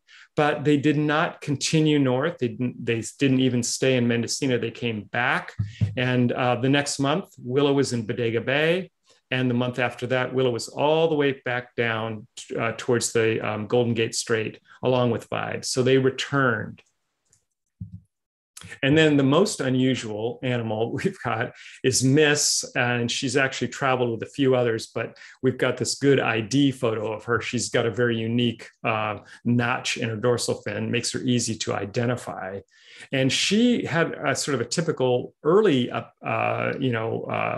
history where she starts in San Diego in 1985, moves to Monterey, moves to San Francisco, and then she bounced around a little bit in Mendocino to Sonoma, but then all of a sudden she makes a rocketing trip north all the way to Puget Sound, which is absolutely unheard of for bottlenose dolphins. So she holds the long distance record for coastal bottlenose dolphin travel. It's an extra, 1,000 miles of travel. So we've got pictures of her in Orange County here. Here's one at Rodeo Beach that I took. And this is the same animal you can see by the dorsal fin silhouette in Puget Sound. And this is her with, instead of the San Diego, beaches in the background, you can see this is the dark green forests of Washington State.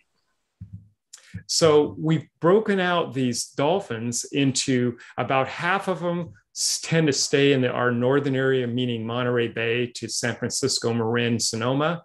And then half are range-wide travelers. They'll go back and forth all the way using the whole coastline. And this is very different than bottlenose dolphins on the East Coast of the United States, where they'll stay in a small area their entire lives.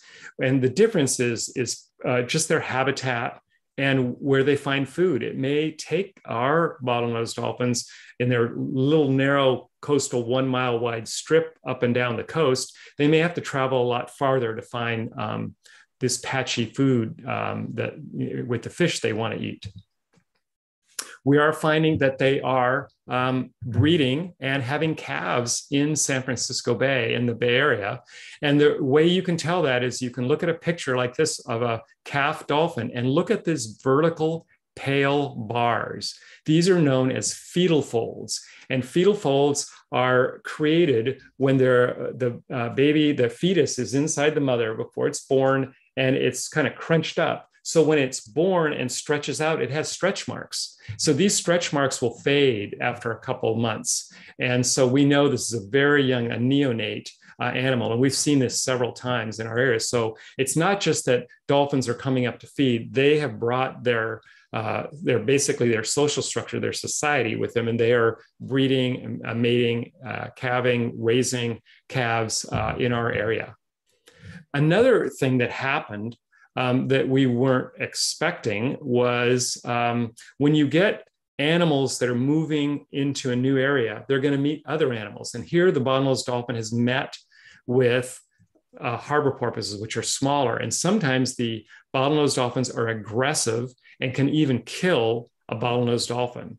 This is something that wasn't seen in Southern California, because in Southern California, there are no harbor porpoises. But look, if on this map, I'm showing you the range of the many thousands, there's 28,000 harbor porpoises estimated in California north of Point Conception, all the way up. So this is the bottlenose dolphins as they came up, they're running into the harbor porpoise populations. And what happens is that you'll see on a beach, the Marine Mammal Center has had every summer for the last several years, we'll do the necropsy, that is the autopsy of an animal, where there'll be rake marks. So all these marks on this harbor porpoise are, if you just measure these marks out, they'll match the intertooth distance of a bottlenose dolphin. That was about 1 centimeter. So, and you'll also find, of course, broken bones and stuff. So it turns out that it's only because we can identify the dolphins doing this often, it's only young males doing this activity. The females don't participate in this. So that's something we're looking at. It doesn't seem to be affecting the porpoise population. They have many thousand. This is happening in very small numbers, but it's still something that, again, you just can't tell what's going to ultimately happen when things change and a population changes because of, say, climate, which allows them to travel into new areas. And another thing that we've seen, which is not happening in Southern California, is that the dolphins are now feeding on salmon, and which is, of course, a very critical, sustainable food source for us along the North Coast, and has been since, for thousands of years. And but we've seen definite signs that the dolphins can tackle these bigger fish, which the harbor porpoise could not possibly feed on. It's just too big for them. So that's something we'll also have to keep our eye on. Let's talk about gray whales, because a lot of people are familiar with gray whales along the coast, and they, have been along our coast for thousands of years, migrating from their feeding grounds in Alaska to their breeding grounds in the lagoons of Baja in Mexico, and passing by our coast. So they're fairly long-lived animals too.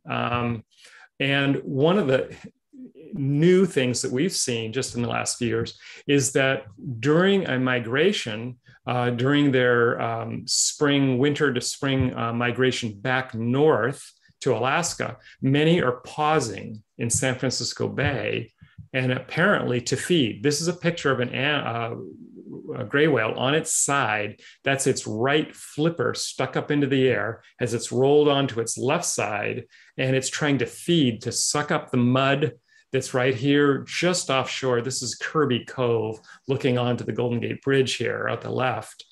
And so this animal is trying to bring in mud, which it strains through its baleen plates and leaves little shrimp or worms or any other little bits of protein it can get. And that's what it feeds on. Now, there's not a lot of food in the San Francisco Bay compared to the feeding grounds in Alaska, but we speculate that some of these animals are so hungry, they will just try anything for a snack. And that's what's going on. So around 2019, we started seeing a lot more of these migratory stopovers in the Bay. And that was at the same time that the US government declared what's called an unusual mortality event, which you may have heard of, where gray whales were dying in unusually large numbers along our coast. And we saw that. Here's a picture in the Bay with the Presidio in the background of a gray whale. And we tried to do some photo identifications of gray whales. It's hard to do. They don't have a dorsal fin. And it's hard to, sometimes they don't lift their flukes very often to get a picture of the pattern underneath the fluke. But sometimes we can just tell them apart by the splotchy natural pigmentation pattern on their sides. And we've been able to determine that some of these gray whales have been in the Bay for as long as 6 weeks, which is extremely unusual. In normal years before 2018, we would see a gray whale maybe approach the Bay. I spent a lot of time on the Golden Gate Bridge, as I've mentioned, along with my colleagues, and we'll see a whale come in and spend a few hours and leave and continue on its migratory path north. But this time, in the last few years, they've been staying for days and weeks at a time. And the Marine Mammal Center has been really right on the front line of trying to deal with the deaths of gray whales in our bay. Here is 2 animals that died a couple of years ago at the same time, and they were towed out to Angel Island where the necropsy was done of these animals. And there was about a dozen that year. And what they found was that many of them were suffering from malnutrition, just like we thought. That's why we saw some of that feeding behavior.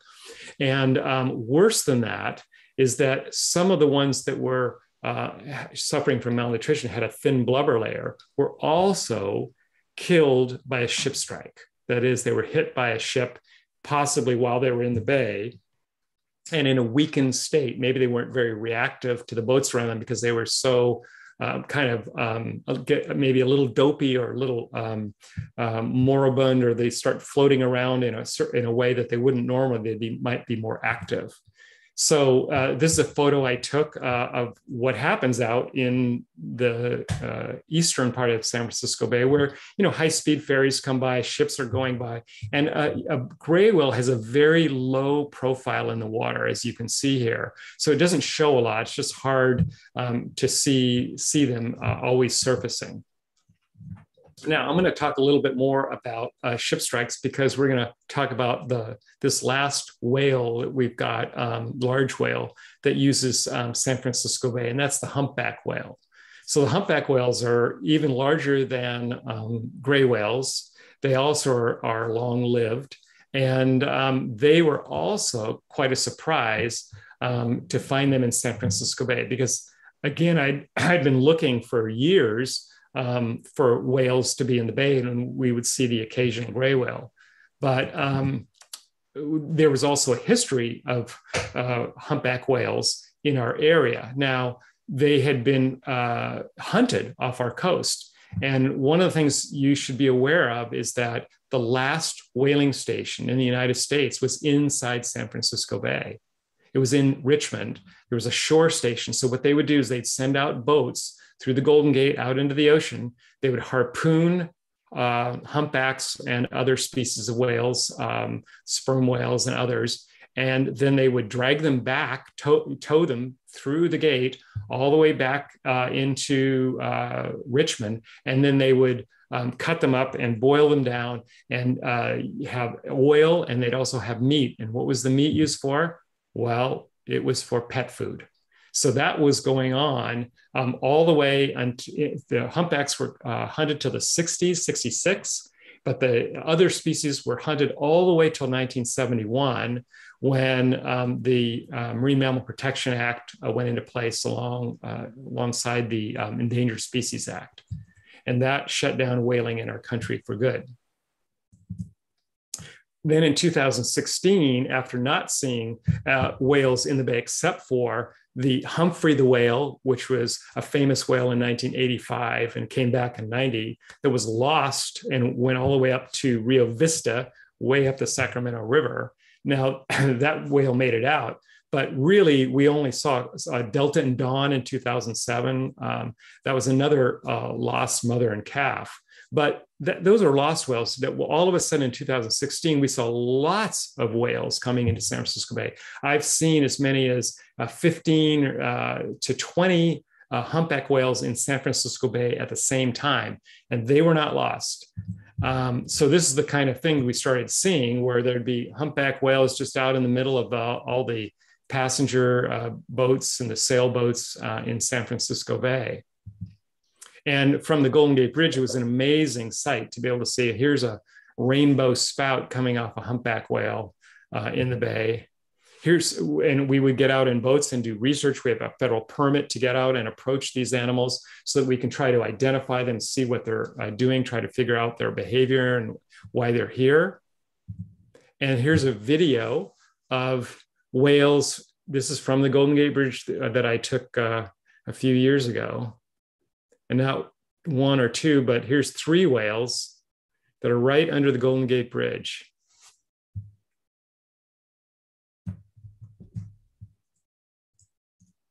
Beautiful.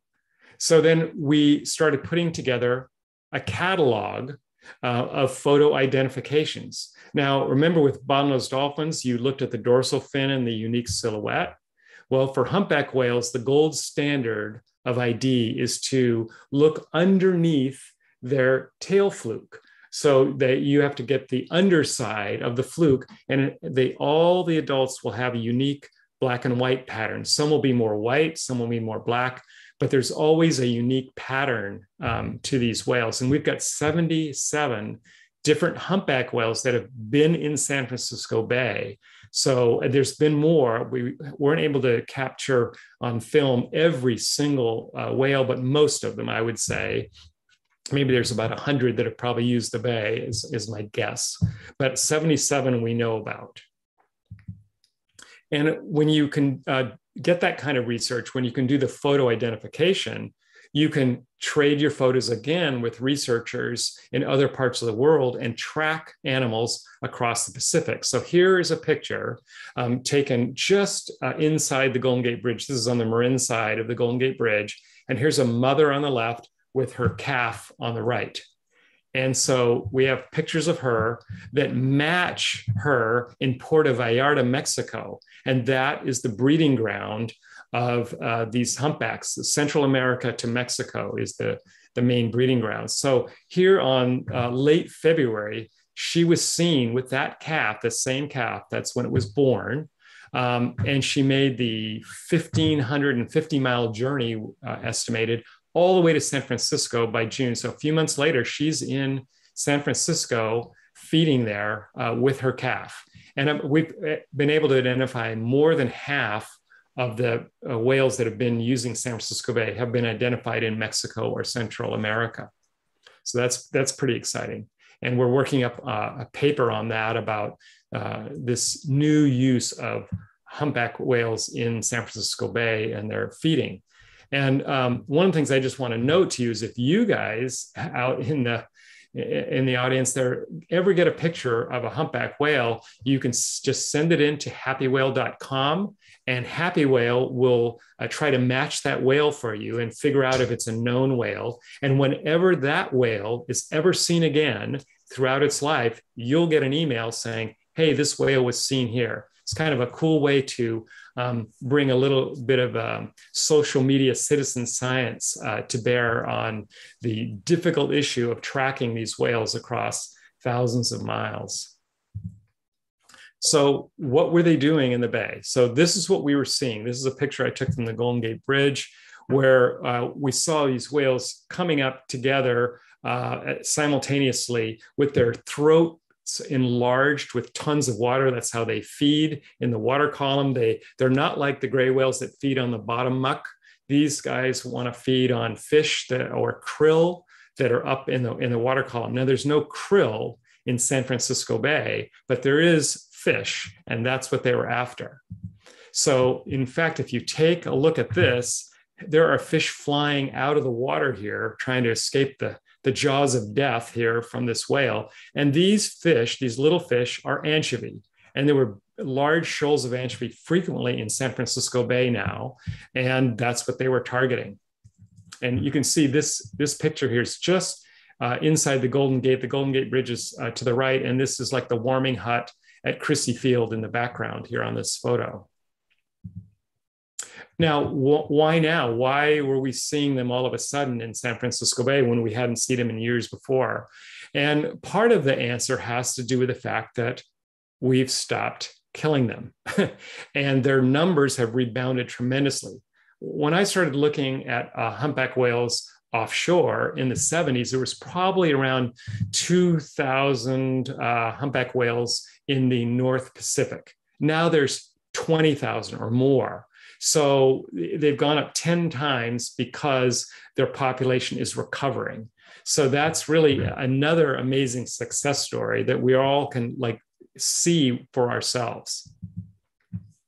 And if you look a little bit more carefully at what's going on with these different populations of whales, you hear about the humpback whales coming into Hawaii for the winter. Well, that's a very separate population. They tend to go feed in Alaska and go back to Hawaii. But our animals, the humpback whales that we see off California into Oregon, tend to breed in Mexico or Central America. And here on this map from NOAA, the federal government, they're labeled as either threatened, the Mexico population, or endangered, the Central America population. There's only about maybe 400 of those. The Hawaiian population, by comparison, is about 10,000. So they're a much larger population in Hawaii. However, the real reason that the Mexico population is still considered threatened is because as they come out, they're not open ocean travelers like the Hawaiian ones. They are coastal. And so as they come up the coast, they're running into ships and they're running into fishing fleets and fishing nets, and they can get entangled at a lot greater rate than other humpback populations. So that's why we're still very careful and they're still on the endangered species list. Now, one of the interesting things we're doing is that we're collaborating with Cascadia Research Collective, and that's a group that's been doing humpback studies the longest in the North Pacific. And one of the things they also do is do some tagging. So we invited them down to do some tagging in San Francisco Bay. And this, I'm going to show you a little video here in a second, but this is James Fallbush. And he's got a long carbon fiber pole, and he's going to attach by suction cups a little package of scientific instruments onto the back of this humpback whale. And this is what it looks like. And that's the way you do it. And the humpback goes down, and a couple of hours later, this little instrument package will fall off. Now, that day they were out there, I was on the Golden Gate Bridge. I took this picture of one of the 3 humpbacks that they tag that day, going underneath the bridge. It was a little bit foggy. That's why it looks a little dim there. But this package, you can see here, I blew it up. It's got 4 suction cups, and it's got a bunch of instruments that can tell the depth that it's at, temperature of the water, but more than that, even the what's called kinematics, that's the movement of the animal, how it's moving in the water. Is it speeding up, slowing down, accelerating? And that's very important, as you'll see in a second. So when you get the results after this tag falls off after a couple of hours, then you can get the information from it. You put it into your computer. So here's the whale, this in blue, that was tagged inside the bay, and it went underneath the Golden Gate Bridge. That's where I took the picture, and went out, joined this other one that was milling about in this area for a couple of hours, and then it continued. And then this orange one stayed in the same area for about 2 hours the whole time. So what was it doing? So when you get the dive profile that you can get from these instruments, here's what you see. So here's the depth on the left to about 30 meters. So it's about 100 feet is about this level here. So they were going down to about 100 feet, and that's where they were feeding. How do we know they were feeding? Because the little accelerometer in that scientific package can tell you when a feeding lunge is it was happening. Now that's happening underwater. We couldn't see it. I showed you pictures before of the whales coming to the surface and bursting through the surface with their throat full. Well, they're doing that underwater. It's just that we didn't know that until we get the tag on them. And you can see that they have several different feeding events underwater. But the other interesting thing you can tell from this is, as they come up to breathe at the surface, how much time do they spend in shallow water?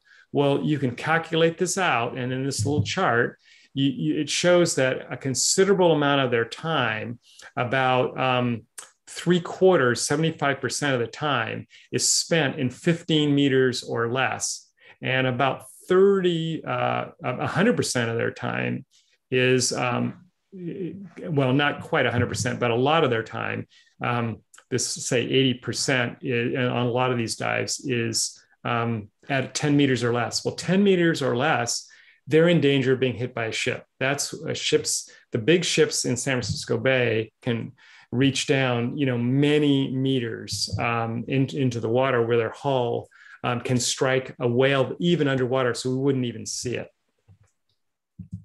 And so here's a picture of whales are large, right? We know that. Whales are big, but ships are way bigger than that. Here's a picture inside San Francisco Bay taken by a citizen scientist who's been very valuable, Joey Muehlman. And he's got this picture with this Treasure Island in the background, and this container ship coming in, and this whale just moving aside in time to avoid being struck. And here's a photo I took. I was standing on the hill above the Golden Gate Bridge looking across to San Francisco. This is the VA hospital in San Francisco across there. And this puff of steam is the whale's spout, a humpback whale. And I saw this container ship actually move aside to miss this whale, like that it swung to the left side towards the camera to go around this. Now, if there had been a ship moving the other way through this narrow Golden Gate Strait, it wouldn't have had room to maneuver, and it would not have been able to change course. So when you think about what's the largest man-made object in San Francisco, the Golden Gate Bridge is pretty big, 750 feet tall, but then you get the building, Salesforce is new, so it's 1,000 feet. But really, the largest man-made object are the ships coming in. And I've seen this in particular one. This is it's a French ship called the Ben Franklin. And here is a humpback whale compared to this particular ship that uses San Francisco Bay. And that whale is very small next to it. So this is a real conservation concern for us, is how to protect the large whales in San Francisco Bay. And we see, of course, small boats can pose a much less of a danger, but still sometimes it gets crowded in the bay. And here's a picture taken from the Golden Gate Bridge again, where sailboats are almost running out. It did not hit this humpback whale here, but it was close. And then taking our data, all the years of work of going out on boats and looking from shore and taking all these photos, what do we come up with? What have we learned? Well, we learned where the humpback whales go, where they use the bay, where they're looking for anchovy. And that's the blue dots. All the blue dots on this map. Here's the Golden Gate Bridge right under here in this dense area. All the blue dots are humpback whales, whereas all these gold color orange dots are the gray whales. And they're much farther into the bay. So they're not feeding on anchovy. They're going in, and sometimes we've seen them go down, turn on their sides and muddy the waters inside the bay, but they're basically resting, moving back and forth for days at a time. Whereas the humpback whales are coming in on the tides and will often leave 6 hours or later on a tide. There'll be far less humpback whales in the bay at low tide than there is at high tide. So we can get a picture of the whales using the bay. We do get a few whales south of the Bay Bridge in the South Bay, but not very frequently. So one of the things we're exploring, we're thinking about is as these whales come in, what is the single fastest, easiest thing we can do to try to protect them? That's to slow the ships down. So out in the ocean at the Greater Farallones National Marine Sanctuary, which stretches all the way north to Point Arena, there's already a program in place to protect endangered blue and humpback whales. And that is to have the skippers of these ships voluntarily slow their ships down to 10 knots or less. They may be going 15 or 20 out in the ocean, but as they approach and get into the marine sanctuary waters, they've been asked to slow to 10 knots. And that does two things.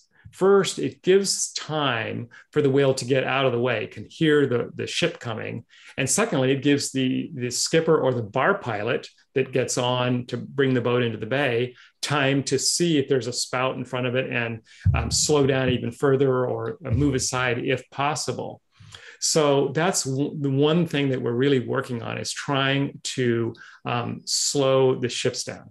So there's two issues still out here. First, there's what's called an exclusion zone. And on this map, it includes all of San Francisco and into the bay. So this means the area was excluded from the National Marine Sanctuary. So the rules or the voluntary participation that's been requested of these skippers does not apply in the exclusion zone or in the bay. So one of the things we're doing is working with what's called the Harbor Safety Committee of the Port of San Francisco, the San Francisco Bay Area, and the Coast Guard to try to come up with some voluntary rules for the bay. So in other words, as these ships come in, they may be going fast out in the ocean. They slow to, say, 10 knots, participating in this speed reduction program that the sanctuary has. But then they might speed up again as they get into the exclusion zone. So we're saying, no, let's just have a 10-knot speed limit as best you can, hold that all the way through the bay, so that the animals, the humpback whales and the gray whales, are not as much at risk by these ships. So that's the thing we're working on. 1 minute to wrap us up. Thank you. That's it for my talk. And I wanted to thank a lot of people that we work with here, that we collaborate with, and the Marine Mammal Center, and our team really appreciates all the work done by, especially the Greater Farallones National Marine Sanctuary. And I'll leave you with at least my email address, because if you can't get an answer to a question, right now, you can always write me later on or write through the Ocean Symposium, and we'll get you an answer. Thank you so much, Bill. That was a fascinating presentation. And, especially for those of us, I grew up in Alameda, and now I'm living up here. So you're talking about my life of coastlines and beaches here. And we've lived here too for about 40 years as well. So this is the whole territory we're all used to. Yeah, exactly. And a lot of the information you gave, Paul Mundy and I were trying to remember. We don't remember seeing as many dolphins when we were young and growing up in Alameda. And so it was interesting watching that. The other thing that I just make have a quick question for is you were talking about all the ships. And now with COVID, all the ships are waiting offshore, particularly in Southern California. There's dozens of ships out there. How is that affecting the migrations? So it's never good to have lots of ships close to shore. It's not really happening off San Francisco. I will have to say this is a sort of a Southern California phenomenon. And right now, fortunately, there's no gray whales or very few gray whales in our area. There's always a few that stick around, like Scott Mercer, looks at, and Tree looks at humpback gray whales off Point Arena. And there's a few at the Farallones, but really there's not a lot. And the humpback whales do come along the area. So that is a concern. The more ships and whales get together, that's never a good combination. Well, we're going to have to leave that as your last word. Thank you again so much for this presentation. And we're going to have to wrap it up now. Thank you, Bill. We learned so much from you. It is 11 o'clock. It's KGUA in Gualala, 88.3 FM. You are listening to the Ocean Life Symposium live. We've got our next speaker coming up. Yes, we do. And this is, again, KGUA in Gualala. You can find the interactive schedule on our website, kgua.org, and on our app, Air Pocket app, that you can get also on the website. You can carry it with you and have the schedule all the time. And now, George, who do we have up next? Well, we just heard Bill Keener get on base with Tales of the Urban Whales, but now batting cleanup, Michael Stocker with the Ocean Conservation Research. He'll be talking about East and West Coast offshore wind. Michael's the founding director of Ocean Conservation Research, a scientific research and policy organization which is focused on understanding the impacts of human-generated ocean noise pollution. His book, published in 2013, entitled Here Where We Are, Sound, Ecology, and Sense of Place, reveals how humans and other animals use sound to interact with their environment. Michael, welcome to the show. Wow, thanks for that introduction, and it's lovely hearing Bill today. He's always really fascinating to listen to. And thank you guys for hosting this. This is really a wonderful thing. As we have the ocean right next to us all the time here, but we don't necessarily pay as much attention to it as we should. What I'm going to do is I'm going to share my screen, and hopefully I'll be a little more successful initially. Share sound here, and I'm going to share that screen here, and here we go. You see that here? I'm going to play the slideshow. Yes. So, first slide. There we go. So I'm going to talk a little bit about offshore wind energy and the pivot away from fossil fuel, from offshore oil. A lot of the work that we were doing in the past administration had to do with oil. I should say that one of our big concerns is noise pollution. We were told by Jacques Cousteau erroneously that the ocean was a monde de silence, is a silent world. It is anything but, because we have a situation where animals at nighttime, they don't all just kind of go to bed like we do. And when you get down a few hundred feet, it's also very dark. So we have amazing sound perceptual adaptations and not just perceptual, but also phonations of these animals that they use to get around, to establish the relationship with their surroundings, to navigate, to communicate with their conspecifics, and to avoid predation. So there's all these different adaptations, and I'm going to run through a few of these here just to give you an idea. For example, if you stick your head underwater in most temperate areas of the ocean, you're going to hear what sounds like champagne or sand scraping around or whatever. And what it is these snapping shrimp. And they have this amazing large claw that they shut, and they shut it so fast that it creates this cavitation bubble. And the impulse of that cavitation bubble is strong enough for it to stun its prey. So the little invertebrates are swimming in front of it, essentially get stunned, and then they can kind of snack on them. And the sound of that is this.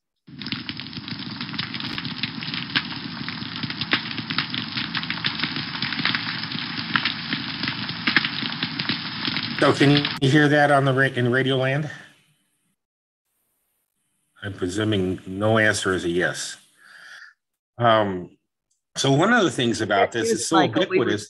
Letting you speak, but yes, we do. Okay, I just want to make sure you can hear it. So good, thank you.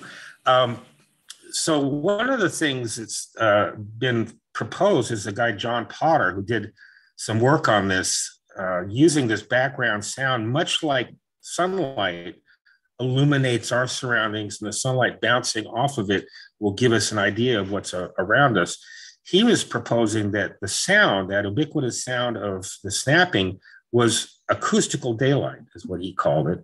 And when it is emitted initially, it's randomized, it's stochastic noise, but when it hits a boundary, coral or rock or sand or another animal, it bounces back as a coherent phase front, a sound front. And that animals may be perceiving that as a way of looking around. And he was able to use some very elaborate computer programming to resolve this. He was working for the Malaysian Navy on this, and they funded that. It was an interesting process, but it took a lot of computing power. He did this in 2001, 2002. Fantastic work. So another critter here that we're going to play back is this mantis shrimp. This is a pretty large one, and I think people probably know the mantis shrimp from the fact that they have these amazing eyes that have 12 different cone wavelengths on it. So they sense light in a very spectacular detail that's really outside of our ability to be able to even conceive of. But they also have these courting styles. They burrow together. The male and the female meet each other, and they'll burrow together, and they will have relationships as long as 20 years. But when they're feeling frisky, they will court each other. And this is two mantis shrimp that are purring to each other.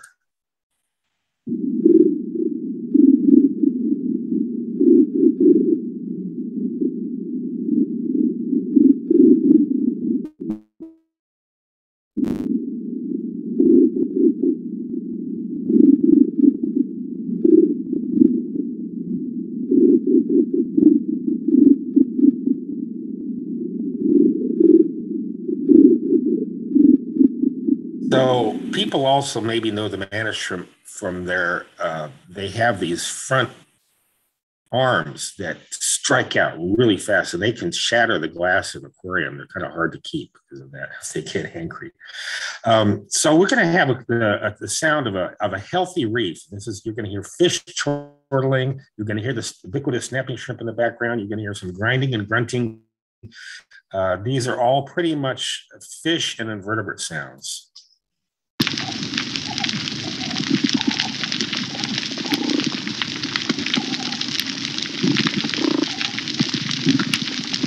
That's a really healthy reef. You don't hear it, you don't hear any holes in it. So this is a critter that we have here. In fact, in Richardson Bay about 30 years ago, there was an alarming aggregation of these. People thought, as you'll hear, they thought it might be extraterrestrials, or maybe the Navy was doing something untoward or what have you. But these are two midshipmen courting a female, two males courting a female.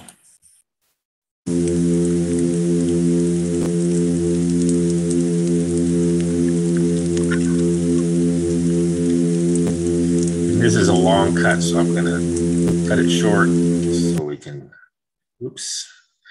They're about 6 inches long, but they're really loud, and they're keeping people awake. And I haven't spoken with any anchor outs in the past few years, whether they're but that was a remarkable aggregation.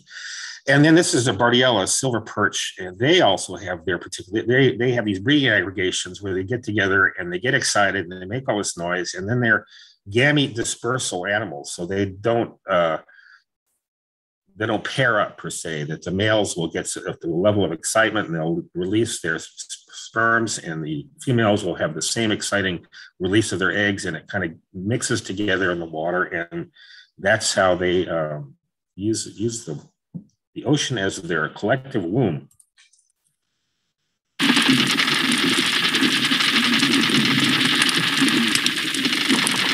That goes on for hours, and it's really noisy. So now this is probably stuff that we're more familiar with, the sounds of these various animals, but I've got some remarkable versions of it. The humpback whale, of course, was the first animal that had a gold album. When Roger Payne recorded the songs of the humpback whale back in 1972, it became so popular. And I believe it had a role in people realizing that these animals were beautiful, and that it was 72 was right when they were questioning the Marine Mammal Protection Act was starting to come into play. And I think that this, the beautiful sounds of the humpback whale was really the theme song of that.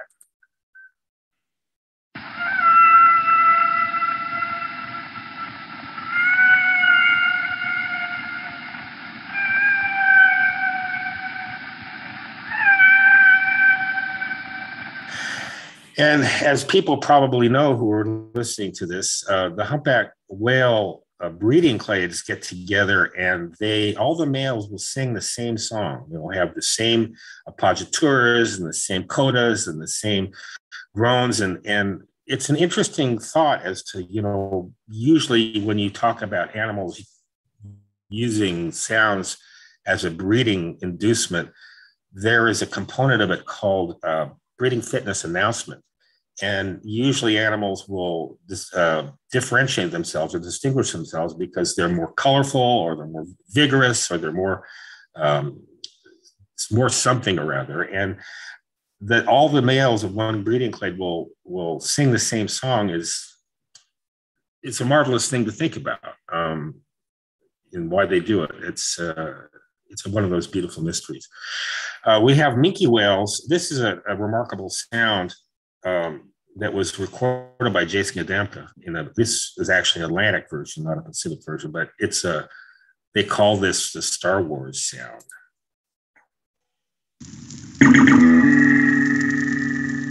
Now, it's hard when you're recording animals in the ocean. You really, to make sure that that's what's making the sound, you've got to see the animal while it's being recorded so you can verify that that's where the sound's coming from. The minke whale also has this interesting, and in fact, all the rorquals, the minkes, the blue whales, the sea whales, the fin whales, and the Brevis whales, they're all in the same kind of cousins to each other of different sizes, but they have this pulsing that they do.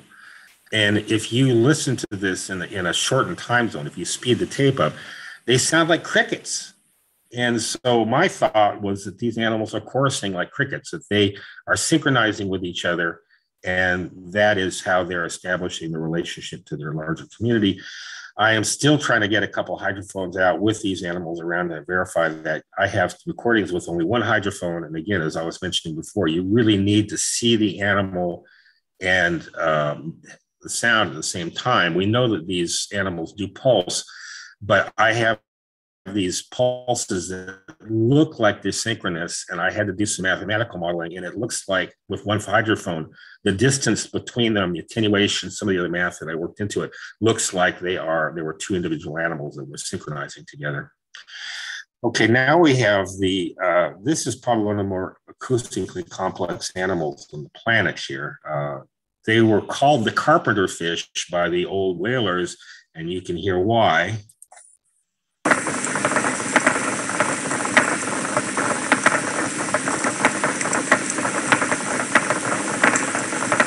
Sounds like a bunch of journeymen on Monday morning.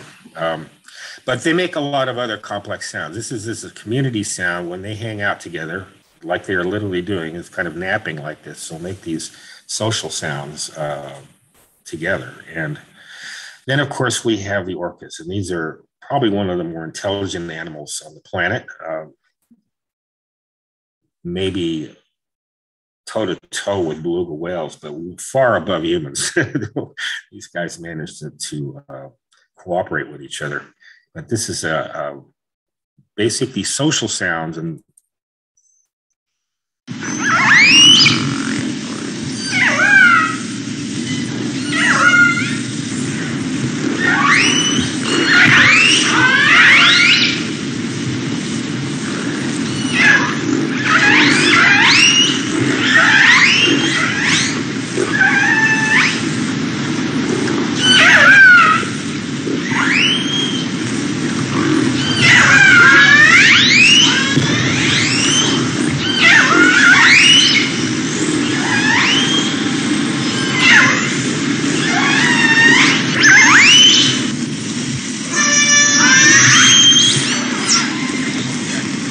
so what we're not hearing in this recording are the biosonar signals, which are, well, we would hear them as clicks, but they're bursts of very high frequency sound, which they use to see their surroundings, their environment.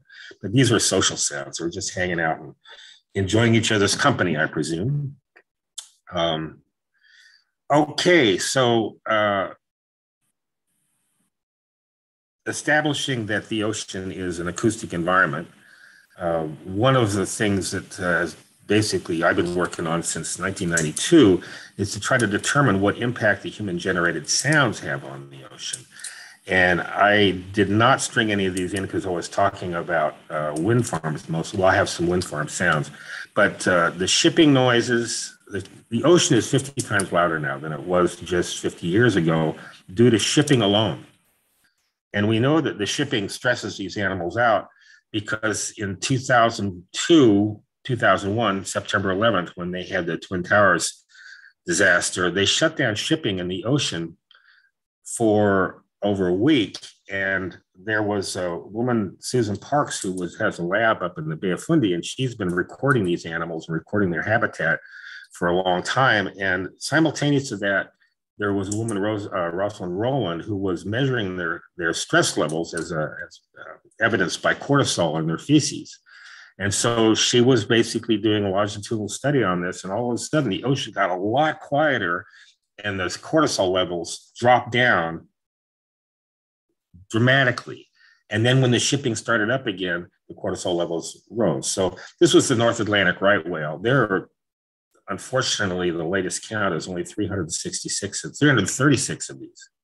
We lost 30 of them just last year. So these are critically endangered animals. And the stress is probably one of the things that accounts for that, because the Southern Atlantic right whales, which are off of Brazil and Argentina to South America, they're thriving. There are thousands of them. And the difference between the Northern and the Southern in terms of habitat is the Southern habitat does not have very much shipping noise, and the Northern is all this commerce between Europe and the United States. There's fishing, and there's all these ships that are bringing goods back and forth, and that is maybe one of the things that might be at cause for the North Atlantic right whale not springing back, because their breeding fitness is being compromised by stress. Okay. So, as I mentioned early on, the last administration was being driven by the oilmen. And so they came out with this map of leasing areas for offshore oil. And you can see the dates 2021 through 23, 24, where they're just going to open up the entire coast. Now, we have had a moratorium on offshore leases in the Atlantic and Pacific for years now. And so we were about to lose that. And myself and a bunch of colleagues from Oceana and Southern Environmental Law Center and Surfrider, South Carolina, were basically stomping on grass fires for 4 years. And we managed to arrest those leases. So they did not issue any leases. But why were we concerned about that? Aside from just the threat of oil spills, my engagement had to do with the noise. And in 2007, there was a change in policy where they decided that they wanted to open up the Atlantic, at least to check what's there. And so we acquiesced that, okay, look, because the taxpayers are the stewards of these, we should know what's actually offshore. And we conceded to have one seismic survey, which is essentially all detailed in the next slide, but it's very noisy. And we thought, okay, one, we at least need to know what's there. Well, what they had proposed was to open it up to commercialize the seismic surveys. So they wanted to have 6 different companies, had 11 different surveys that they were going to do overlapping each other. So it would have turned the whole Atlantic seaboard into a war zone for a couple of years. That was because they wanted to privatize the data so that they could each sell whatever particular angle they have to the particular oil companies who are interested in these leases. And they went crazy on the thing. We managed to put the brakes on it, but this is some of the things that they do. So this explosion hits down and it goes down into the substrate and bounces up to the streamer that all have all these hydrophones on it, and they can determine what is below the sea bottom. And this is a pretty small one here, but you see there's these 8 streamers here, and or I should say eight air guns, and then the streamers that they're pulling, which they can kind of get a 3D idea of what's down below the surface. PGS, one of the companies that does these surveys, was so confident that they were going to be able to plunder the Atlantic seaboard that they built this $2 billion towing vessel so that they could do the work. And they're doing some work with it, but not as much as they were hoping. This is what it looks like at the surface. And the sound, this, if I can sync it up, you'll get the idea here.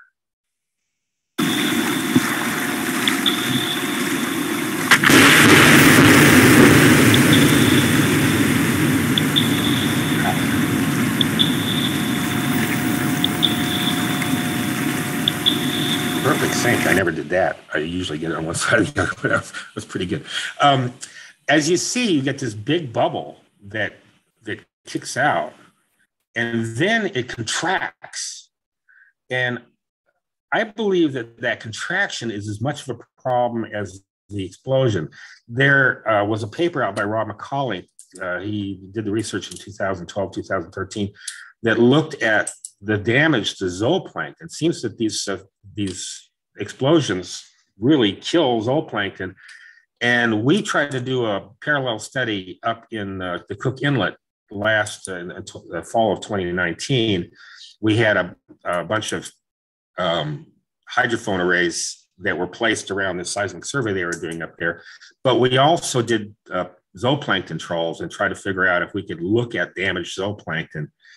The problem that we had that Rob didn't have is that the Cook Inlet has a 23-foot tidal swing. So the tidal mixing was really too radical to be able to reliably choose before and after. We went in front of the boat, we dropped our bongo nets down into the water, and we pulled them up, and then we had to get out of the way, and then we went behind the boat and dropped the bongo nets down again, 20 and 50 meters, and pulled up what we were hoping was going to be water that had been trolled through by these seismic air guns.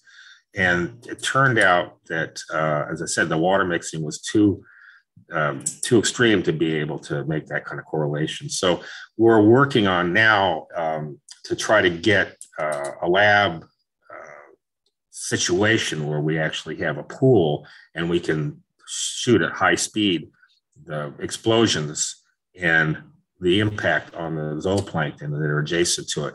What I'm thinking is happening is that the contraction of that bubble is creating a negative barotrauma. So animals are used to pressure. In fact, zooplankton migrate up and down the water column, sometimes to hundreds and hundreds of feet. And so they're used to that pressure on their bodies, and they're built for that. The shells or whatever particular outside armature that their protein is thrown around is used to that. But no animal is used to that negative barotrauma where all of a sudden it goes below, kind of below the pressure of your surroundings. And it's kind of like a vacuum cleaner. I think it's the one thing that distinguishes humans over pretty much all other animals is humans are the only animals not afraid of vacuum cleaners. But if you see cats around vacuum cleaners, they get the creeps because it's a negative barometric, or it's kind of a negative pressure zone, and it's something they just they're not wired for. And so I think that this is the thing that may be causing it. So hopefully we can get funding for this project, and we'll come up with a definitive answer, because that would be a big feather in our cap in terms of putting the kibosh on seismic surveys. Another problem we have for ocean noise is, I think I can move this. Yes, I can move it. Good. Is the offshore, deep water offshore work, that when they do oil extraction, they go down really deep, and they'll go down, 10 kilometers, and they'll be in, 1,000, 1,500 meter water. So it's like 5,000 to 10,000 feet water. And they don't want to pull all the stuff that they're getting out of the earth up with them, because a lot of it's useless. You have a lot of slurry, you have brine, you have other stuff. So they have these seafloor processing equipment that separates the stuff they want from the stuff they don't want, and then re-injects the stuff that they don't want back into the deposit, and then bring the stuff that they do want up to the surface, where they then offload it and take it to shore and do the secondary processing on it. But these, we have huge pieces of equipment that are operating under gargantuan pressure, and it's not a formula for quiet. So you have these industrial zones that may sound like this.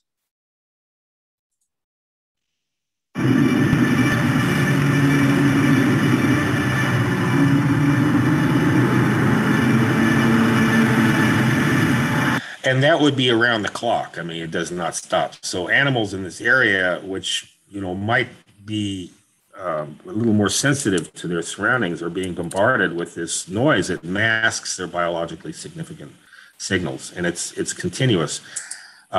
We've been trying to get some metrics on this as well.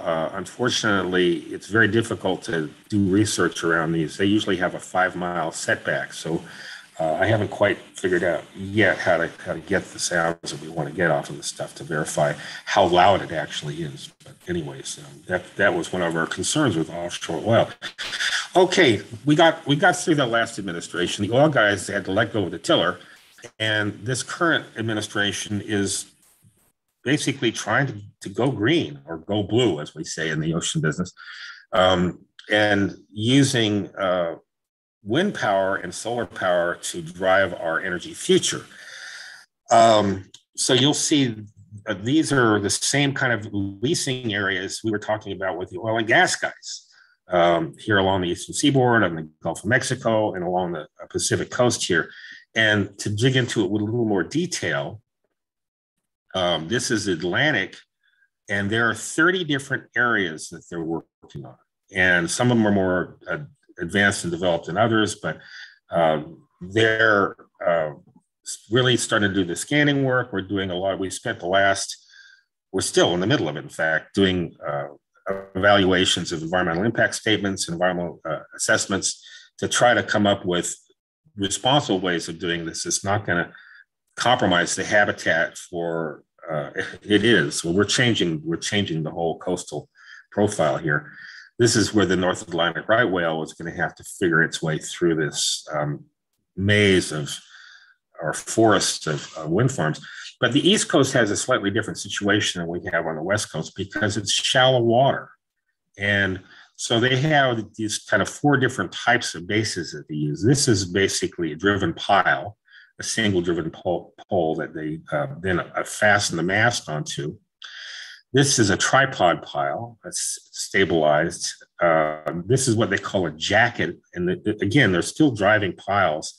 And then this is a gravity base, where they don't really drive piles. It's heavy weight, and that holds it together. The pile driving is problematic, because you can imagine having these giant pieces of steel having to be driven down, 100 feet into the mud. It makes sounds. Now, they have these mitigation techniques. Those are bubble curtains that they put around that decouple the noise to some extent from the surrounding. But this would be a small kind of coastal pile driving. Oops.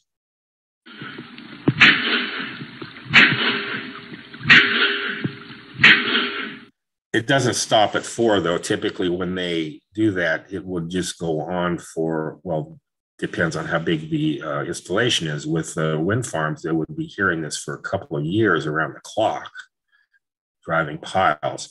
There are other ways of mitigating, but we are encouraging the use of gravity bases because they're not so noisy. They don't have to drive piles.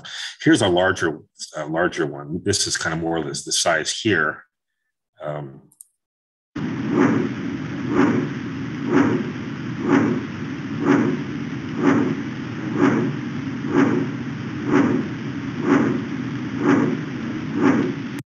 So instead of the air guns, we have another bangy thing.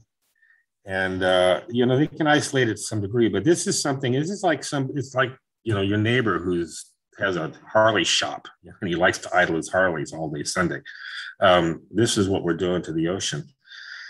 So this brings us to some other components of this. I have the operator. Oh, there it is. I'm trying to find my little button here. As they are spinning, you will hear this grinding sound or this kind of screaming sound, which is the transmission, because they have these gearboxes in them. And then you hear the pulsing of the propellers going by the mast. And then you also hear this constant wind sound. And this is transmitted down into the water column by way of the mast.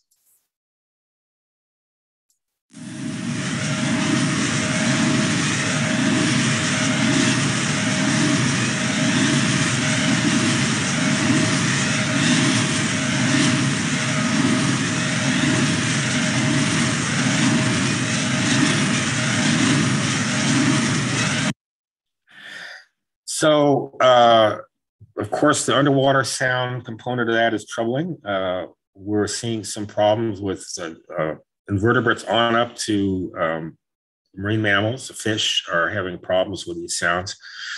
But one of the things that concerns me, and we really haven't done a lot of research on it, is above the waterline, that pulsing that you hear is the blade when it passes the mast, and it creates, again, a barometric variation that may be troubling for migrating birds, because birds, essentially, migrating birds, they sense the pressure of their barometric pressure around them.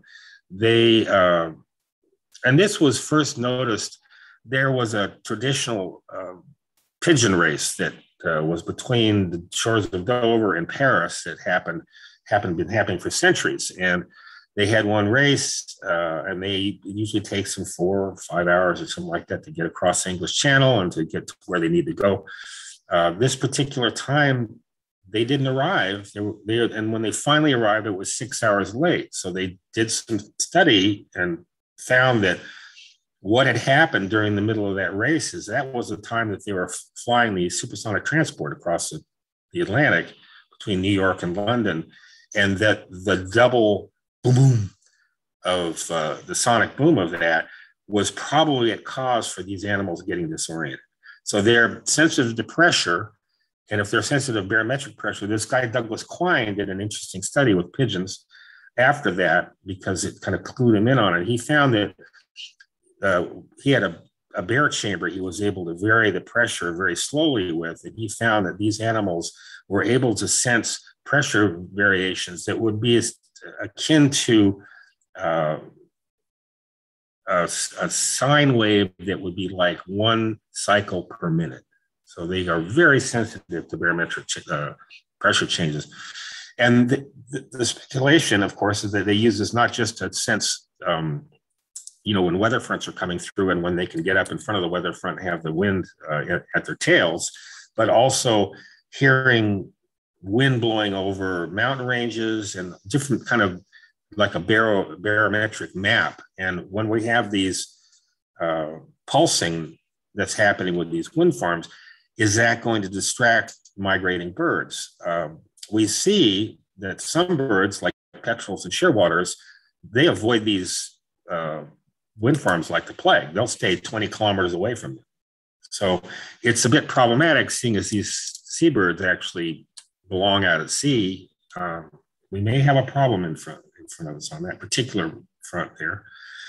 And just to give you an idea how big these things are, this until recently was the largest. It's a 14 megawatt generator, and they're going to go up on poles that are usually the hub is about 600 feet, and the blade will kick that up another 300 feet. So you have, or 350 feet. So you have essentially 1,000-foot tall turbine.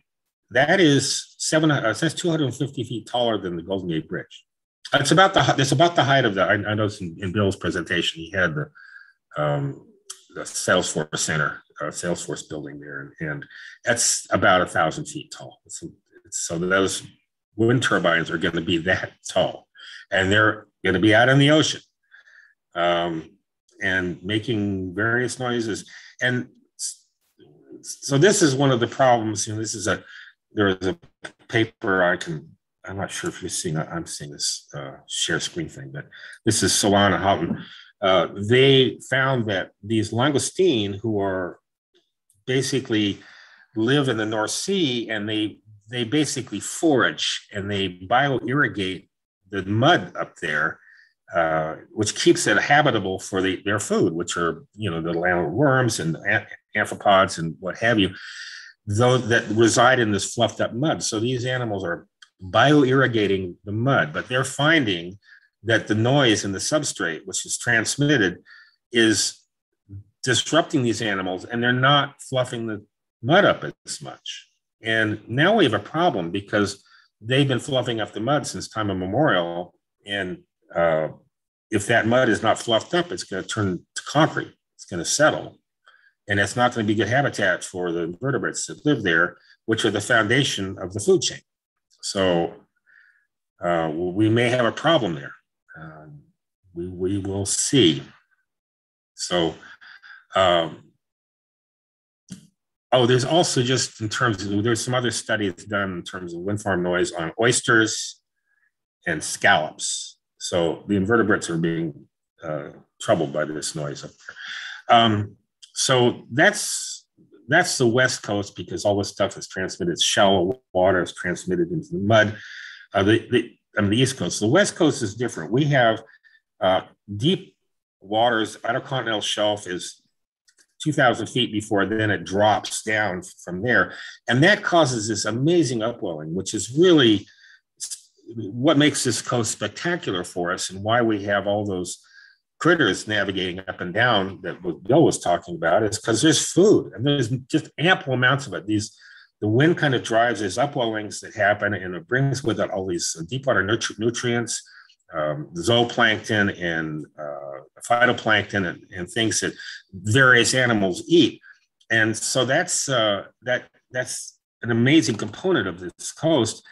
But what they're proposing are putting these essentially forests of wind farms out here and transforming this offshore habitat that has been, as far back as one ocean and one continent come together, it's been open ocean, and now it's going to be a forest of these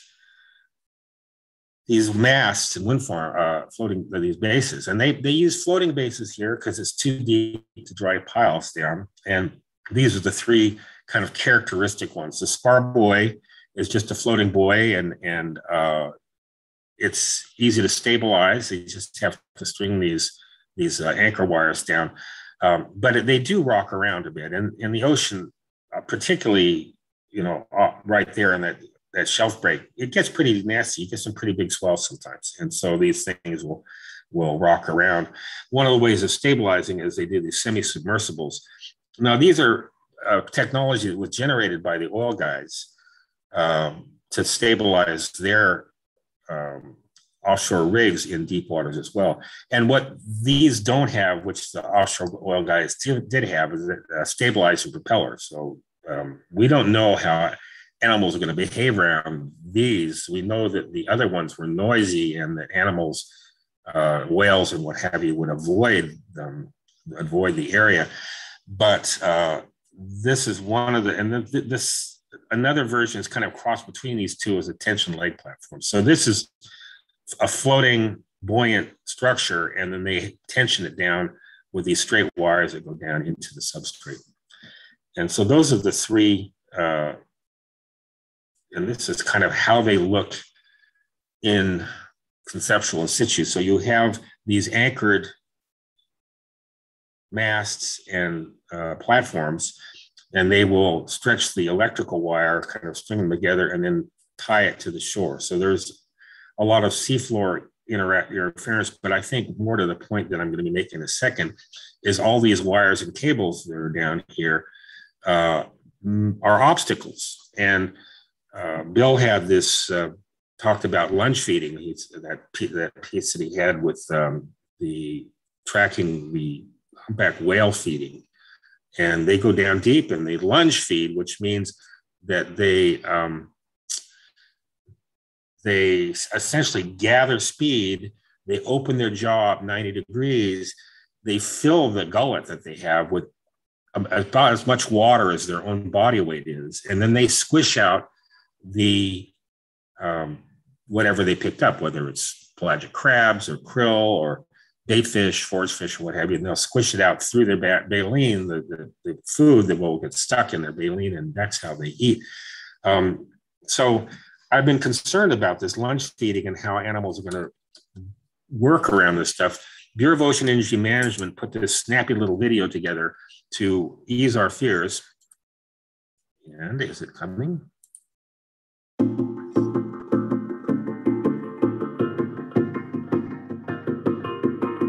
This will also give you some physical views of these things.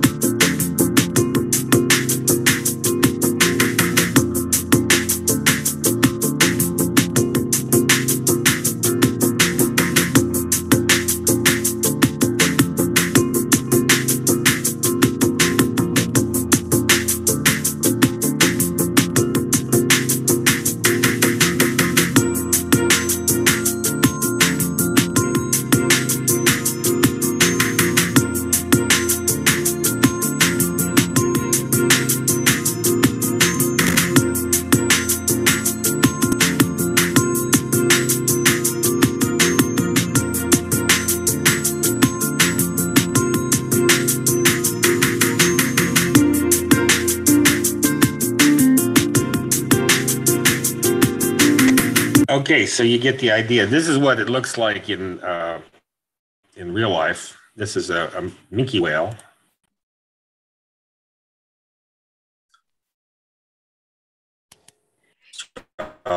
Open 90 degrees.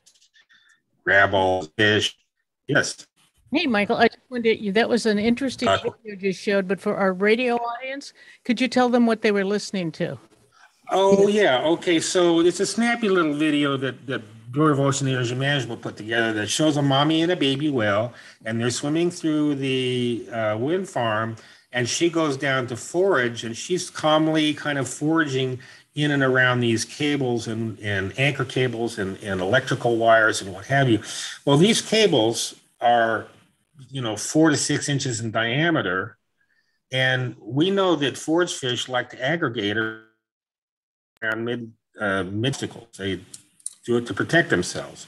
So what happens when this animal's lunge feeding? The lunge feed, they'll accelerate up to 6 meters a second, which is about a kind of a fast jogger, 13 miles an hour, something like that.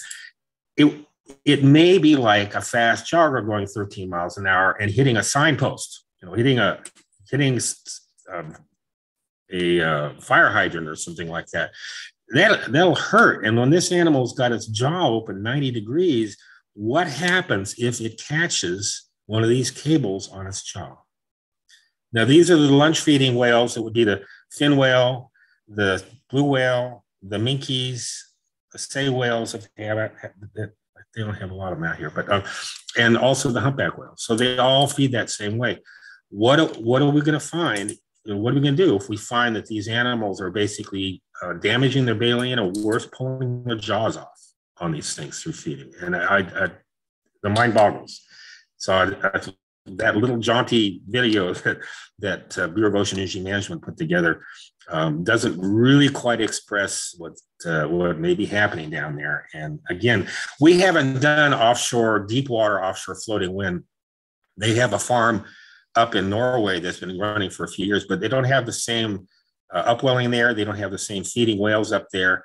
It's mostly just kind of fishing areas. So we do not know how these animals will behave around this stuff. Well, thank you for that. I just wanted to, for the radio audience isn't showing the pictures, but that pretty amazing. I hope you found the music snappy. Well, we did. We thought, what did he do?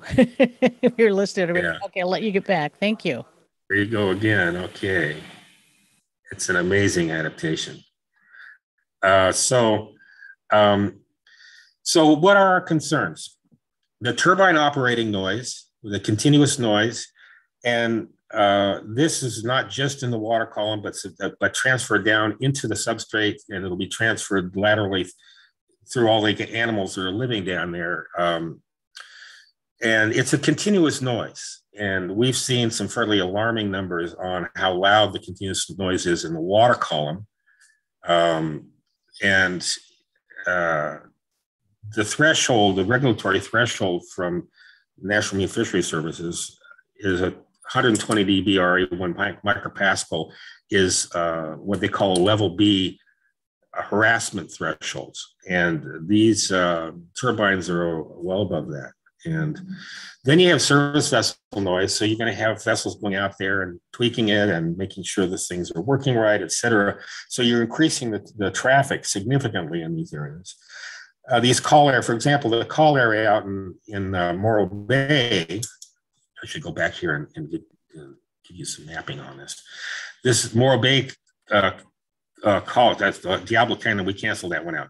Morro Bay, that's going to be 400 square miles, and it's going to contain somewhere upwards of 200 turbines.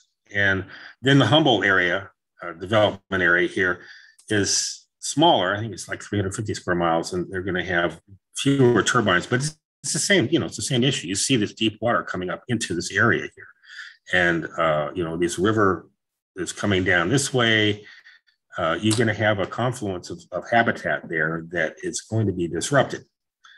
So go back to our bullet points here. So turbine operating noise, service vessel noise, increase in ship strikes, in the sense, something that Bill talked about earlier, is that these ships, these particularly larger ships, don't maneuver that well, and sometimes they hit these whales. In fact, we are losing anywhere from 60 to 80 whales a year due to ship strikes off the coast of California. Now, the service vessels will be smaller and maybe more avoidable, but we don't know for sure. We should find out. Then the bird propeller strikes. This is something that is really characteristic with the terrestrial mounted wind turbines, where the raptors will see something high, and they like being up high because it gives them a vantage point to look down and look for their prey, the gophers or mice or what have you that they're eating. The problem is there's nothing in their imprint on life that has a propeller blade moving at them, and they look like they're moving slow. But if you have a 300-foot propeller blade that's essentially turning at the whole propeller is turning one revolution every 5 seconds, the tip velocity on that is over 250 miles an hour. It looks slow, but it's not slow at all. So if that hits a bird, boom. And that's how the first turbine that I saw, the terrestrial turbine I saw, was up in Holland many, many years ago. And the area around it was littered with kestrels. I mean, literally just 4, 5, 6 kestrels is just right there. Just pick them up, and they were fresh. So how this is going to work offshore, these are going to be 20 to 30 miles offshore. There might not be so many migratory birds up there. They certainly don't have any raptors out there. They're all things like cormorants and guillemots and other critters that may behave differently around these. We don't know. And then the electromotive force is an issue. We're finding that certain animals use the magnetic force of the planet, the magnetic field, to navigate. Well, we are putting these electromotive cables through this magnetic field these animals are using. There was a recent paper out that looked at how blue crabs aggregated right around these cables. And when they're aggregating on the cables, they're not doing what they are born to do. Is this going to affect tuna migration? We don't know. And as I mentioned before, the barometric noise impacts on bird migration. So those are the kind of the concern operating points. And because, we're doing this in such mass on the eastern seaboard and the western seaboard, or I guess we call it coast area. Seaboard is an interesting word.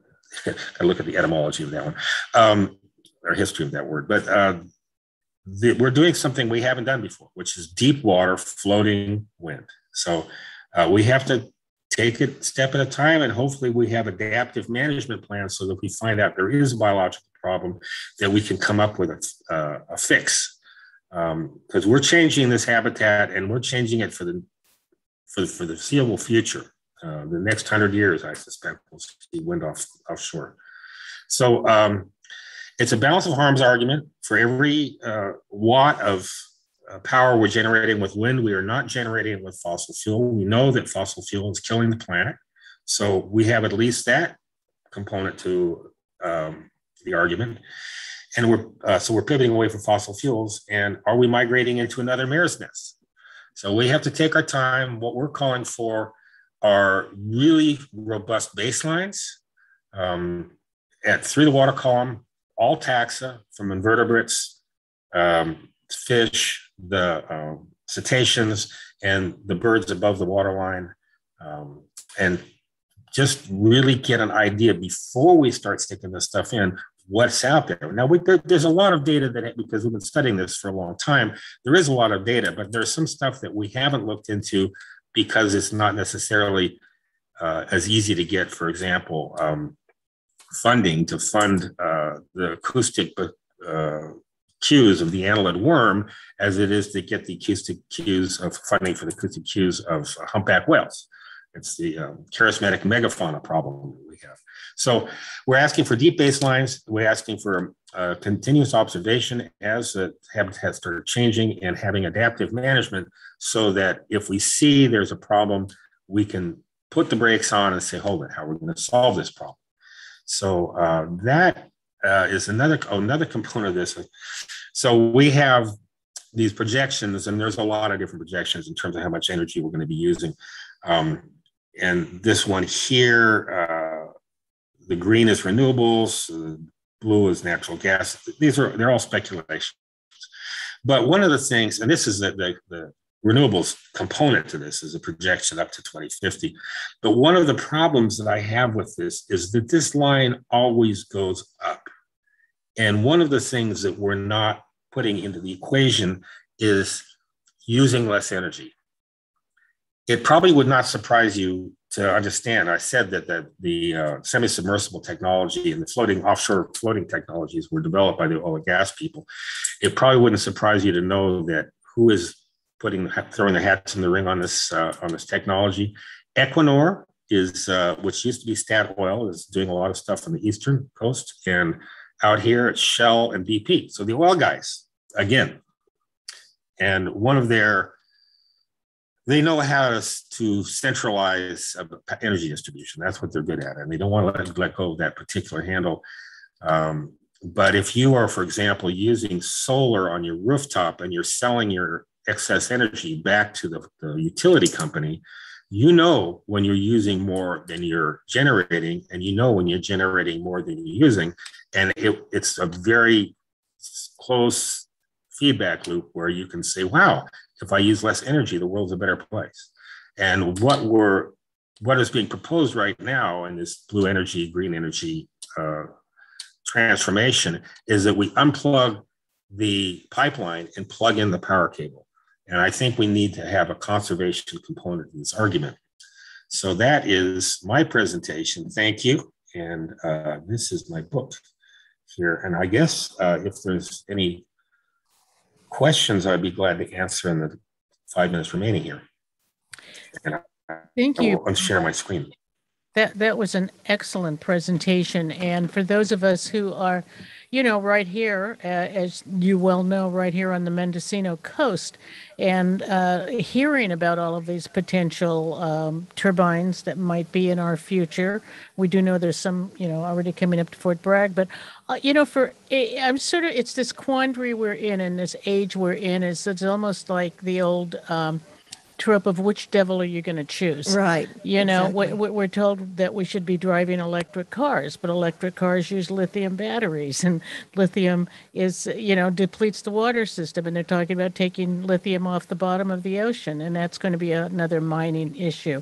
You're talking about the wind turbines, and, the birds being struck by blades at 250 miles an hour.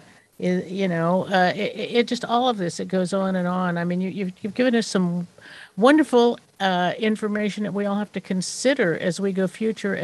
But you also ended on how can we change also the way we live? Right. What can we do is the question that comes to our mind here is what can we do so we don't have to keep depleting resources or creating alternative uses that sound good, but in the long run are creating a whole nother set of issues.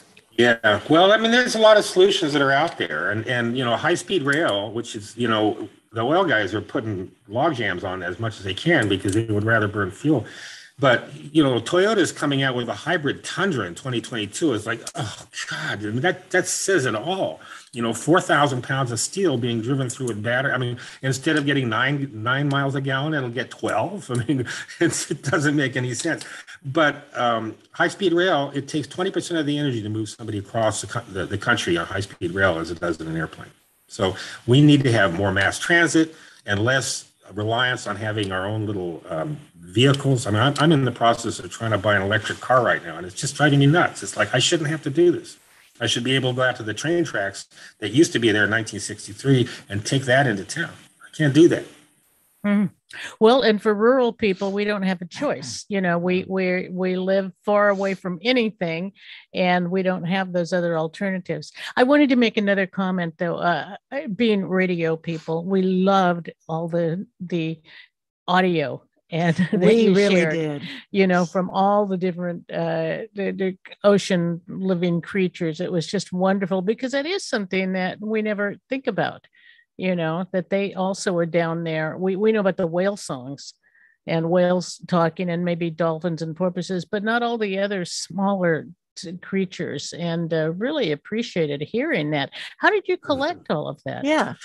I've been collecting stuff over the years. Some recorded myself, but also I've got colleagues in the bioacoustics business who've been recording this stuff. And we have a huge sound library. And if you go onto our website, ocr.org, the sound library is on there. And we're going to start populating with more stuff. But it's a lot of fun. There's a lot of kid stuff on there, identifying sounds and matching games and things like that. So our OCR.org website has a lot of features to it that kids of all ages can enjoy.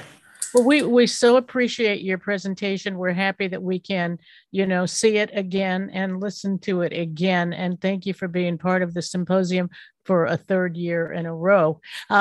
It's time for me to find out, and for all of our audience to find out what's coming up next. Yes. Tomorrow. Thanks for the opportunity, and we'll talk to you later. Thank you. Right. Bye, Michael.